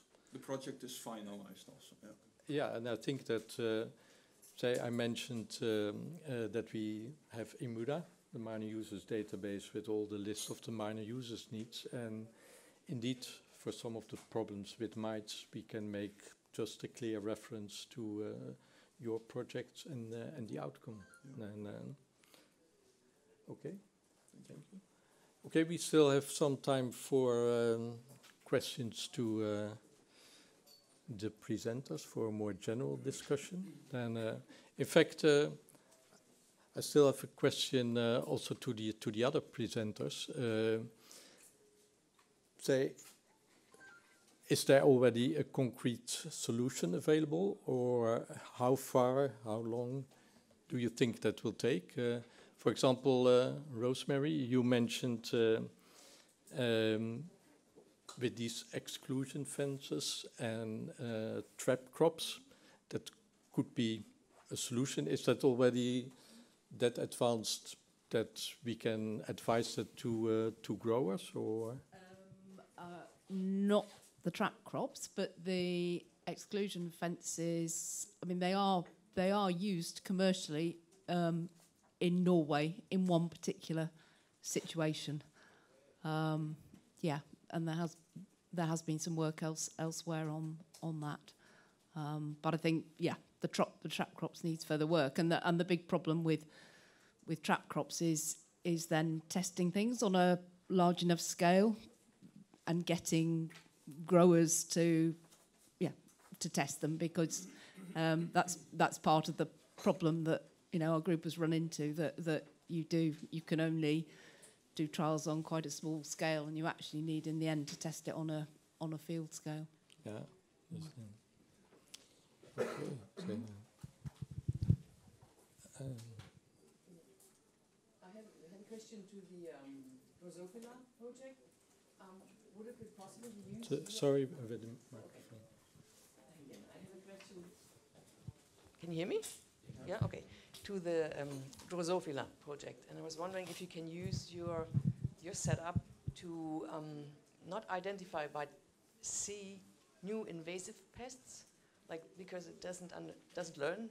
It's deep learning, but it doesn't recognize a pest which lands on it, and so it must be a new one. Is that something you consider, like for checking?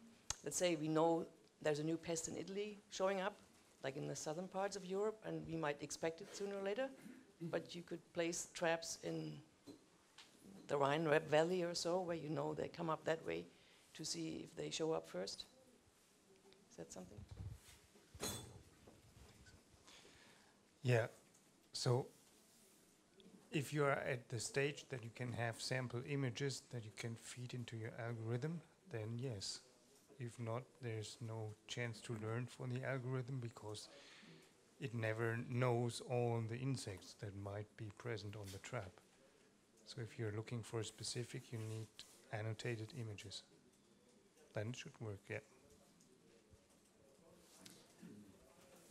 Well, say now you have the microphone. I have still a question for you. You mentioned that with your traps you use red because that gave better results over blue and orange.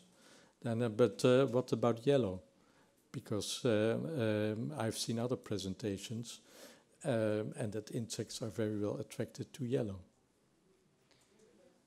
So we didn't test yellow because from published research it's already more or less clear that red is more attractive than yellow. We just wanted to make sure that this is with our traps the same, because red is not red always. It might be different also what the insects see. And if we consider the literature on Drosophila melanogaster, it's also clear that they're not attracted by yellow as well. And we think it's a bit comparable system at least. And say at other conferences, I've also seen presentations from people who are working, say, on a similar topic, and they have traps and they use photo cameras or you use drones. Are you, say, in contact with other groups, or because I think a lot of people are working more or less on similar issues? Yeah, sure, we are in contact. For instance, with one of the coming presentations of the PIMA2 projects, I think 2 presentations from now, we had a discussion with them just several months ago.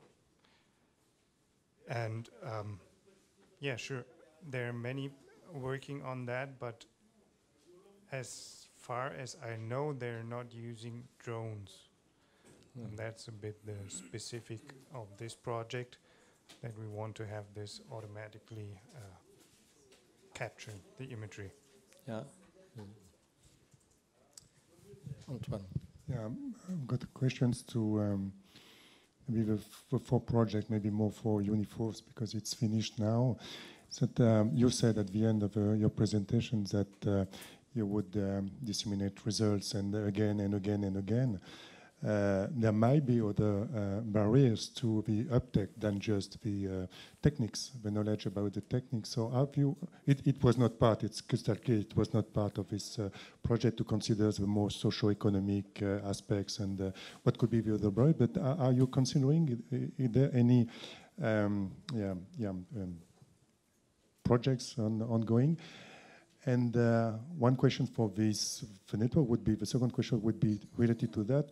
Do we need to foster this kind of interdisciplinary collaboration, or it's okay, so you can manage yourself, or do you think that at the EU level we need to take some initiatives to also link up with these other barriers that can slow down the uptake of your results? Well, yeah, I think in general, talking about Uniforce and experience in general, like adoption by growers, that there is really mainly a big difference in, from grower to grower. And you can't all, it's okay, there is of course a socio-economic aspect. If it's too expensive, no grower will adopt. But I don't think, well, I can only speak from Flanders from experience, but I think that is very similar in every country. There are some growers who think, okay, I'll give it 2 years, it can cost some money, we'll see if it works or not. And other growers, you start an experiment, you tell them, okay, we will fund this because it's a first try, we will learn a lot too. You come back a month later, you tell them, okay, you add predatory mites, 2 weeks later they will come, you add them again. You come back to the grower a month later and he says, oh yeah, I just sprayed a pesticide last week, it didn't look well.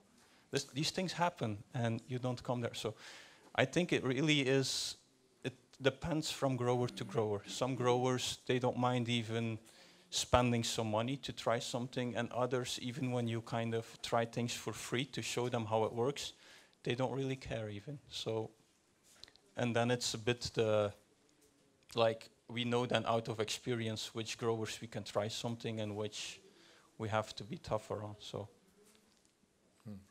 But yeah, that's from my experience in Flanders.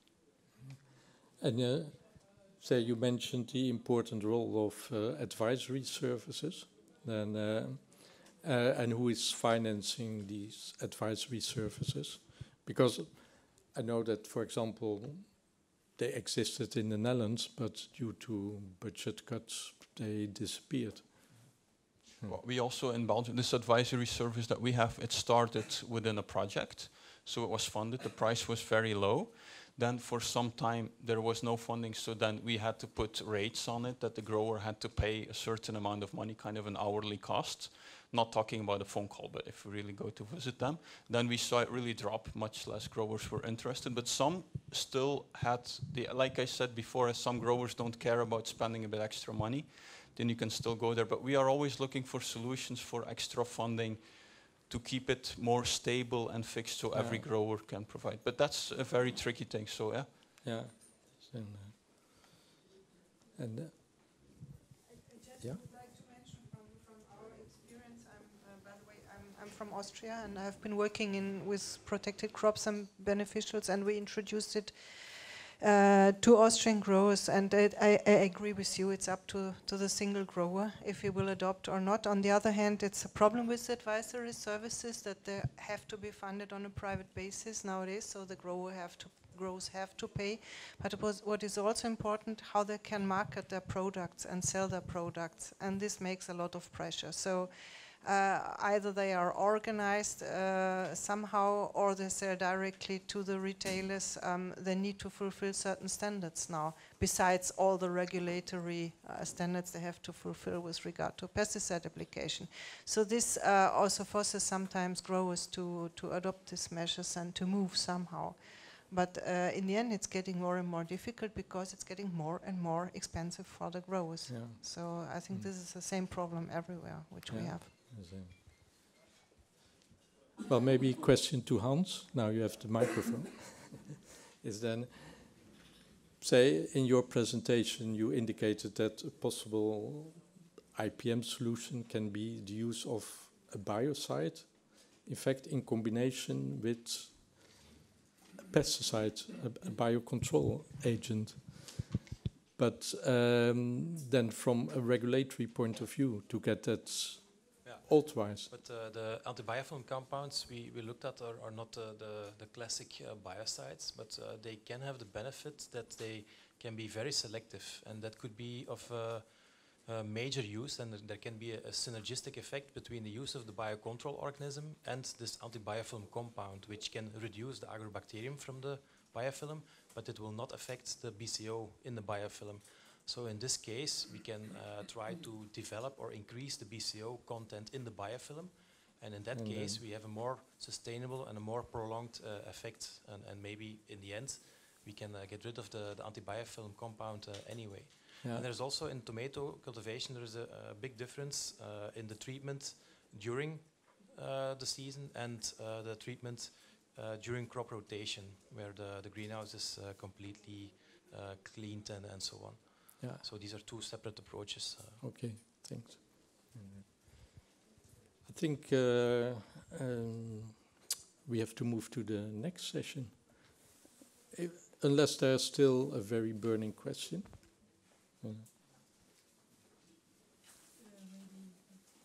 Yeah?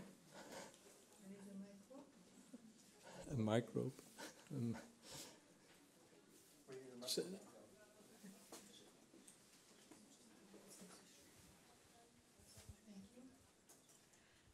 Still for you. For the bacteria that you mentioned that have activity for the biofilm, against the biofilm, could you tell which bacteria you would like to look for? Yeah, well, the microphone. The BCOs we identified in our group are Penibacillus strains. Yeah, Penibacillus. The other groups also isolated some bacteria, but we have to be careful by saying which ones these are at this moment. Okay, I understand. Yeah. Thank you. Okay, then thanks to all the presenters, and then I hand over again to Antoine. Yeah, thank you. We can thank you to our speakers, and we will squeeze a bit the coffee break. It's foreseen 30 minutes, so it's fine. So we are 5 minutes, 6 minutes late. But before give the floor to Toveryo that will be chairing the session, I just want to, I forgot to tell you that the presentations and the discussions are recorded and will be posted on the website, the C-IPM website, after meeting. So I need to ask you, if you don't want to show up in these videos, please refer to law. And if you don't want to appear on the discussions, and so that's I should have put a sheet of paper somewhere to be able to express your views on that. So, and the consequence is that you need to use the microphone, even the speakers, so you need to stay closer to these microphones, and of course, whenever we discuss, to use the microphone. So, floor is yours, Toby. Thank you. I have now the pleasure to start session 2. We will hear 2 presentations on pest and disease monitoring for IPM. The first project is called Pest Management Tool for Tomato and Pepper in Europe, and it will be presented by Rani Mertens. Please.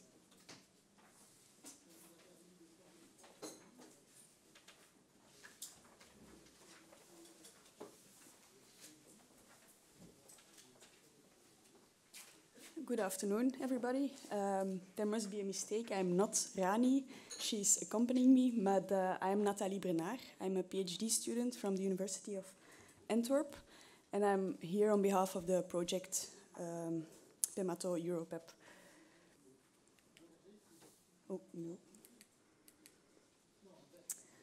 Okay, so as we all know, monitoring is the basis of IPM, and classical monitoring is done actually only on the pests. So we always monitor the pests in the greenhouses, in orchards, in open fields, but less attention is paid on monitoring the beneficials that we release or that come naturally in those systems. And if you want to have accurate pest management, to make accurate pest management decisions, we have to have knowledge on those beneficials that we have in our ecosystems. So it's actually the ratio between the pest and the beneficial that is important, and that determines if biological control will be successful in the near future or not. And a better understanding of this full ecological system will improve biological control and will reduce the use of chemicals or the need to use chemicals. And the aim of our project is to develop an efficient ecological monitoring system, so not just a pest monitoring system, but an ecological monitoring system, and a decision support system for tomato and sweet pepper greenhouses in Europe. The pest species we focus on in this project are the greenhouse whitefly and the two-spotted spider mite, which are in the top 10 of most problematic pests in greenhouse crops. Then we also have the tobacco whitefly, which used to be a problem in the south of Europe mostly, but now also shows up in northwestern Europe. And it's a vector of several viruses, causing a lot of economical damage. And then we also take a look at aphids in sweet pepper. They are a common problem there, and biological control is never very effective there, and a lot of chemicals are still used. So we have the pests, and first we develop an ecological monitoring system to monitor both the pests and their beneficials. And in the next step, we will build population models of those pests and beneficials. In the last step, we will make a concept of a decision support system in which we incorporate the monitoring data and the models and then the predictions made with those models. The pests we will monitor with the ecological monitoring system are the spider mite and the two whitefly species. In our monitoring system, we look for standardized and automated monitoring. This reduces the time spent monitoring and thus will reduce the costs for growers. The beneficials we will look into are the two generalist predatory mites. We have the Macrolophus pygmaeus, which is used in northwestern Europe in tomato greenhouses, also other crops, but we don't work on them in this project. They are released, commercially sold, and then released against a number of pests like whiteflies, aphids, thrips, tomato leaf miner, and so on. And then we have the Nesidiocoris, which naturally occurs in southern Europe. It colonizes the greenhouses by itself, and there it preys on whiteflies and tomato leaf miner. Recently, we also have Nesidiocoris in northwestern Europe. There it is not beneficial, it is actually a pest because it causes a lot of plant damage by its plant feeding behavior. So also in northwestern Europe now it's important to be able to monitor these species.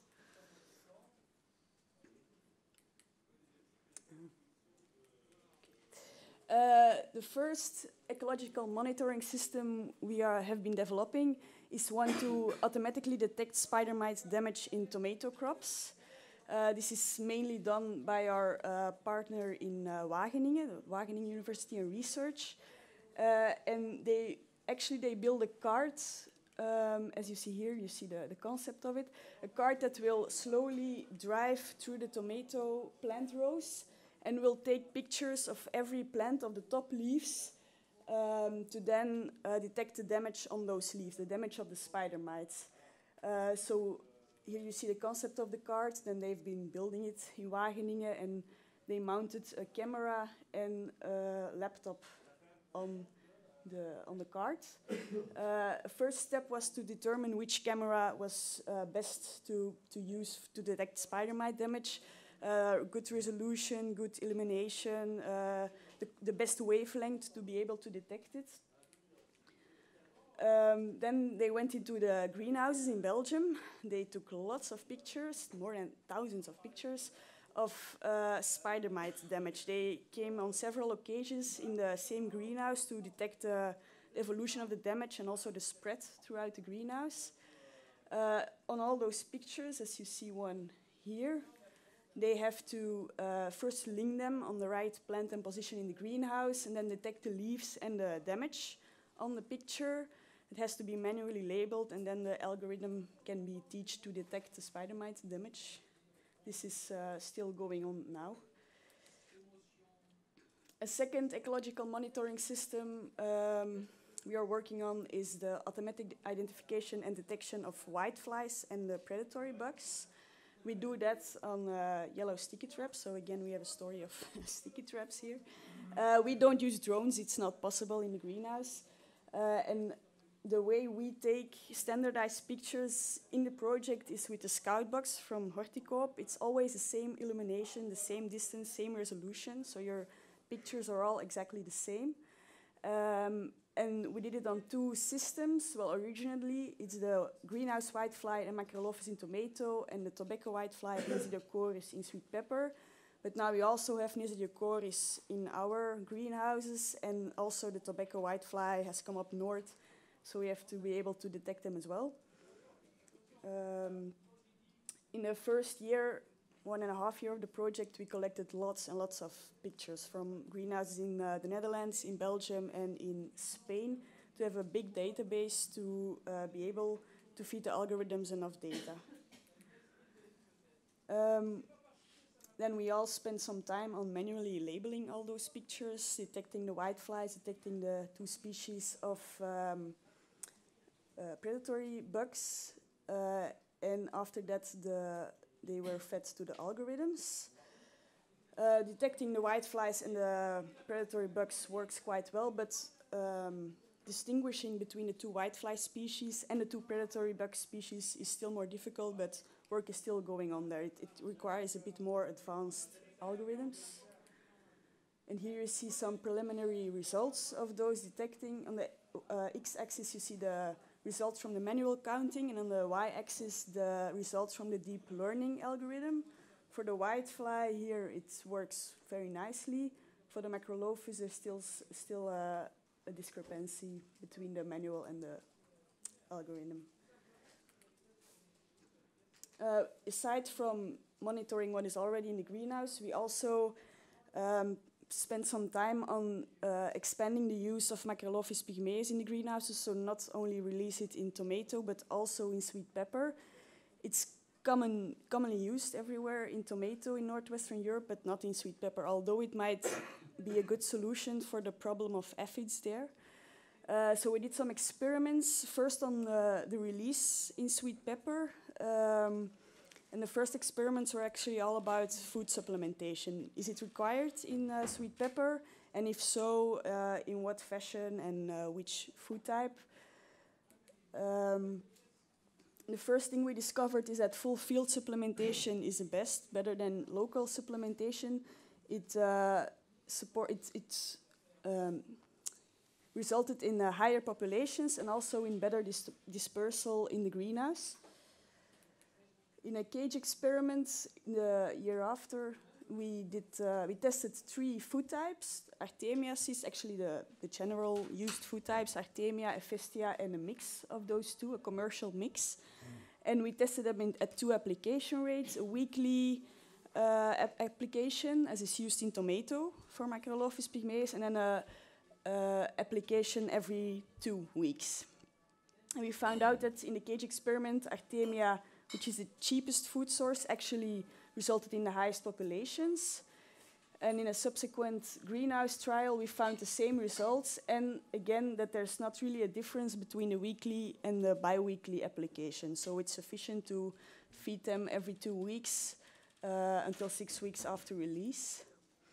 Now that we have them in our sweet pepper greenhouse, we kept following them until summer, and we also counted trips. Trips is usually controlled with Aureus, also a predatory bug, but one that only feeds on trips, while Macrolophus also has potential on aphids, also feeds on whiteflies, and so on.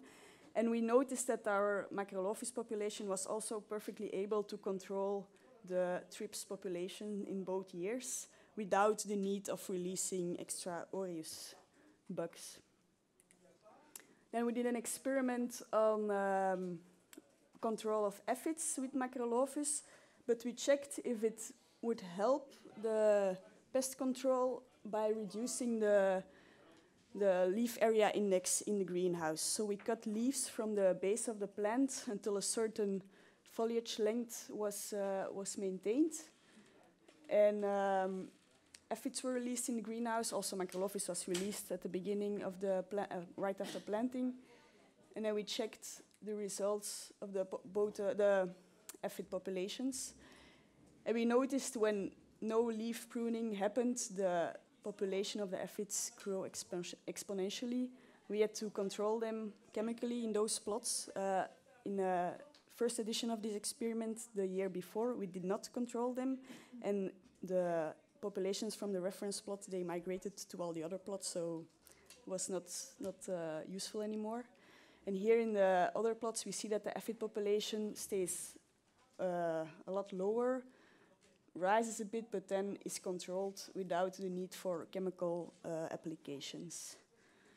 And we found out that the best length for aphid control is to keep the foliage length at 160 centimeters, which corresponds to an LIE of 4.4. Then after the monitoring and use of beneficials, we come to the next step, which is the population models. We have 3 systems that we are modeling. The spider mite with the Phytocelus, the predatory mite in tomato. Then the tobacco whitefly with Nisidiocoris from Spanish data in sweet pepper. And then the aphids, peach aphid with Macrolophus in sweet pepper again. The aim is to predict the population density of both the pest and the beneficial for about 1 or 2 weeks ahead, and then management decisions can be made based on those predictions. The idea is to reduce untimely or unnecessary chemical use of chemicals in the greenhouse. Without going in too much detail, I'm also not an expert on this part. The idea is to use derivatives of Lotka Volterra, so that's prey and predator differential equations. They are linked, and it's not the basic theory, but a more expanded one, which is more realistic. This is the basis, and then the idea is to add also parameters for temperature and so on into those models. Also, other ways of modeling are still in the testing phase to see if they are maybe give better results. And then we come to the complete pipeline of the decision support system. So we start with monitoring, in this case with the sticky traps, then automated identification of pests and beneficials and counting them. Those data are then used for the models, which are those data are first visualized, of course, and then they will go into the models, which give predictions to the growers or the crop advisors to say, yes, there's going to be biological control soon, or no, the beneficial population is too low, pest population too high, you should intervene with chemicals. And the decision support system, we are only making a concept in this project. We do not have the means to make a website or a tool that will last long. We cannot host it on any of our servers. But the concept we are making is in R-Shiny. It's an open source software. And here you see an example. Excuse me. An example of the visualization of countings on the sticky traps in the greenhouse. In this case, the whiteflies and the Macrolophus. And here you see an example of the population development with a result of the model prediction in it as well. So our project still runs for little less than half a year. We're still finishing the population models, the fine-tuning the auto-detection of the different whitefly species and predatory bug species, and then working on the software tool. And after the project, we think that our way of automatic detection and identification, it can of course be used in other crops, not only in sweet pepper and tomato. And it's important for this system that you need standardized pictures. We took them with a Scout box, but it's also possible, for example, to take them with a smartphone. We also did some tests on that, but we don't have the time to develop it completely. This should be interesting for growers because it's a lot cheaper, of course. It can also be used in other systems than greenhouses, for example, in orchards, but apparently there's also a project on that already. And then the pipeline, the full pipeline with the monitoring, the visualization, the population models, and the predictions.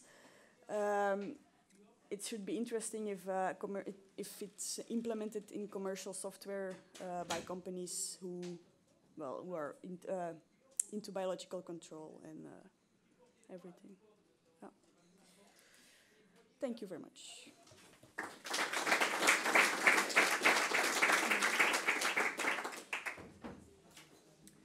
Thank you for the presentation. Are there any quick questions now? Then you can spare them for the discussion after the session. Thank you very much. We will go on to the next speaker. IT solutions for user-friendly IPM tools in the management of leaf spot diseases in cereals, Spot IT project, and it will be presented, I hope I'm correct this time, Berit Nordskog from Norway, from Nibio. Please.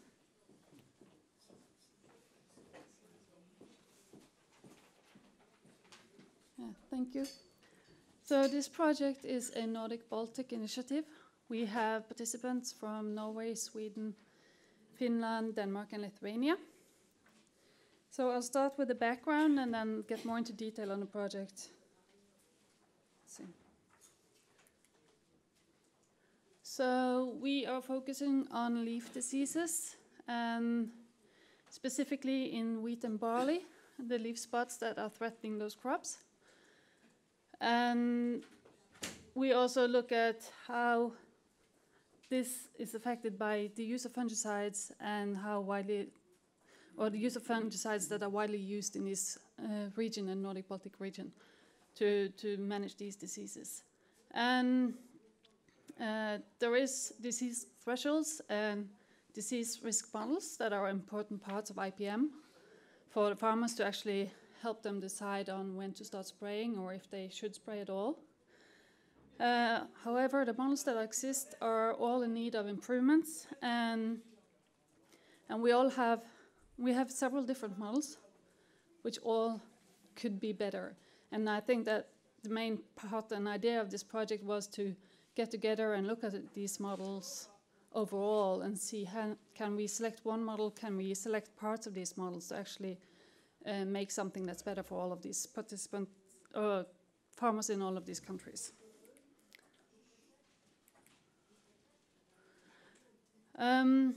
So one of the starting points that we had is that in Norway we have a decision support system that's called BIPS, and that has been recently implemented on an open source technology platform.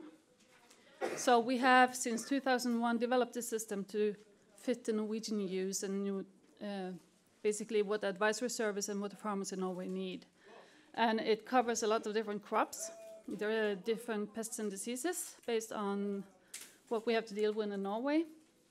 But the idea with having this open source technology platform is that we wanted to open for international collaboration, and that also that others can use the models that are available in the system, or if they would like to use the system as a server or a platform, they can implement other models. So the main objectives is to use the benefits of such a transnational technology platform with the locally adapted IT tools to facilitate better implementation of IPM practices in the cereal production. And kind of the sub-objectives of this is to characterize the end user groups. We need to know who wants to use this and how we can meet them. And also to understand the motives behind the farmer decision making so that in relation to the IPM tools, so we can optimize this in the way that they actually need. And then we have to improve and validate the risk prediction models based on both field observations and also historical data. And finally, to develop the IPM tools that are needed and accommodate those to the local user needs. So basically, we have to investigate what is needed in each of the different countries and regions of the different countries so that we don't produce one system to fit all, or maybe nobody, but to fit something that everybody would like to use in different ways, maybe. So this is the workflow of this project. And as you can see, we have the farmer and advisors in the center. They are the main core of what we're doing and how we are thinking in this project. And then we have the work package 1, where we look at the farmer preferences and user needs with surveys and looking into how their kind of modes of action are, basically.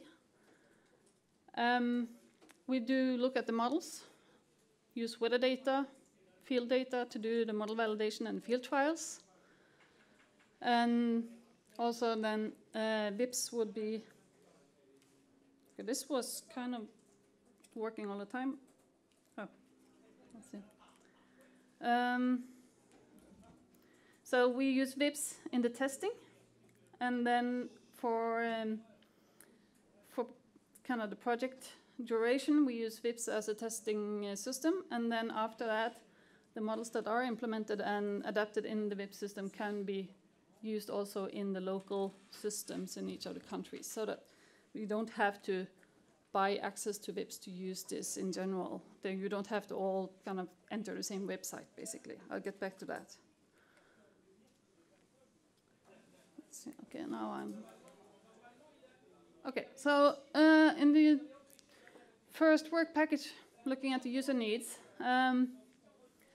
we have some surveys actually on its way out now. They would send it out in Sweden this week, and all of the countries would use all the same packages of questions, but we also have some preliminary surveys that was done in Lithuania and some focus group interviews that has been done in some of the other countries. And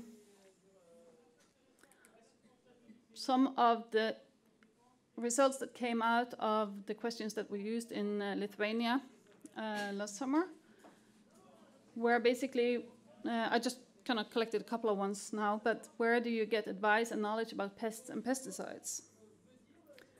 And basically it's quite diverse, but it's from the agricultural advisory, but also you ask other farmers, and you ask your family, you read journals, and you talk to the dealers of the pesticides, of course. And that's a very important part where they get information. So the interesting thing here is that when you ask what are the factors affecting decisions about fungicide use at your farm, well, the previous experience with fungicides, weather conditions, and occurrence of plant diseases in the field is of course important. Unfortunately, when you come to advice from decision support systems, it's not that kind of high as you would like. So that's where we have to work. And basically, this is just to show that how much do you agree with the following statements, and decision support is complicated to use. And quite a few say that they totally agree in that it's difficult to use. So this is only 105 farmers in Lithuania, and it will be very interesting to see how the feedback will be from the other countries too, because it's most likely quite big difference between different countries. But this is something for us to take into account when we keep working in this project. So in work package 2, we selected the models available in the Nordic Baltic regions. So basically this is an overview. And 2 of the models were selected for further use based on some validation with historical data. And so we have 2 models in wheat and 2 in barley that are testing in field trials. So we have collected lots of old data to do comparisons and analysis, and then in this season we had 33 field trials. And of course it was very dry all over the place, so only 3 of those 33 actually had recommendations for spraying. And still we can see and look into whether that is relevant or correct for all of them or not. But we hope for some rain or some variable weather conditions next year. So hopefully that's going to be more diverse in the results. And we're also looking at yield loss and of course how yield loss and early disease records can be compared, because that's very important how we can produce the models in a good way. So for the IT solutions, 2 models have been implemented in VIPS. We have a server set up for testing in this project. The output currently is something like this, where you see graphs, where you get the output and details from what the models give. So this is used only for research purposes now. And then we have been playing with what can you actually do? how can the output be made? So we made a solution that's easy integration for any website. You basically just kind of have some short piece of code that you can implement in your website, and then you can get the map looking sort of like this. This is showing forecast or risk of disease based on weather stations, but you can also make gridded maps. And this is made of gridded data from weather forecasts provided by Norwegian YR.no, which is totally free and available to all. So it's very easy and low cost to use, which is good. So it's actually the Norwegian Met Office and the Norwegian Broadcasting Company that's behind that. So perspectives for implementation and user models. This is more on a wider scale, basically when whatever crop or pest you're working with. The farmer, he wants to plan ahead. If it's going to rain tomorrow, he needs to know if he has to spray today or if he can wait until it dries up again. And he needs field-relevant data, and he needs easy access to model outputs in a way that he can understand. While the researcher wants to have an accurate model, usually we use site-specific data and site-specific weather data when we develop a model.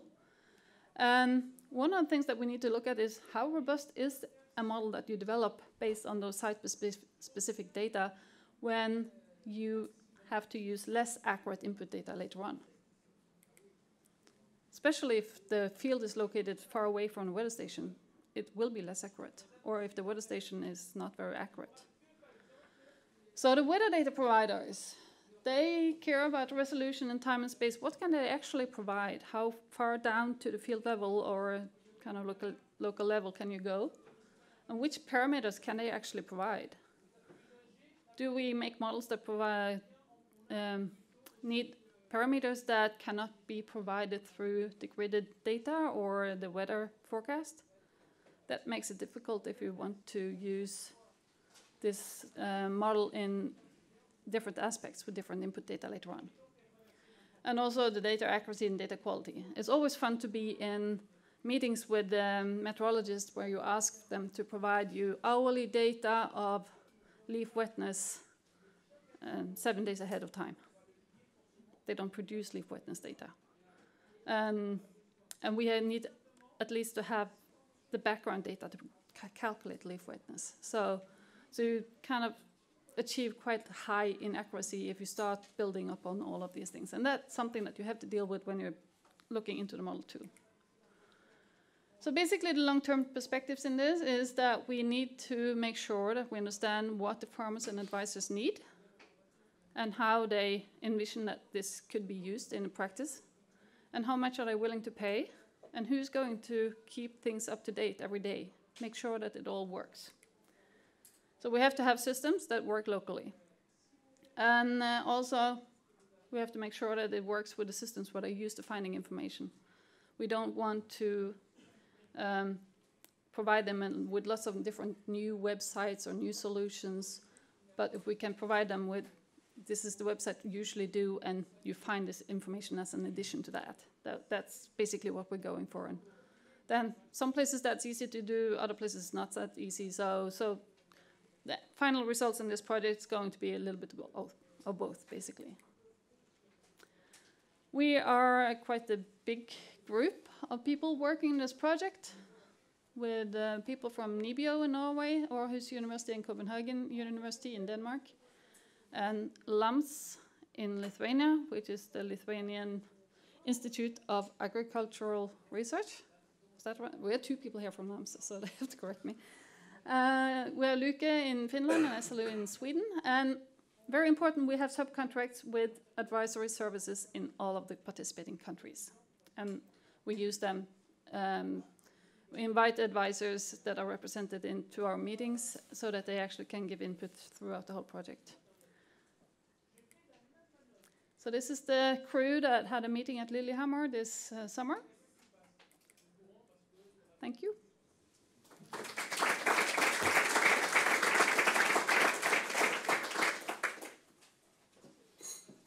Thank you for the presentation. Are there quick questions now? Or are you longing for the coffee break? We will come back to the questions after the next part of the sessions. Thank you very much.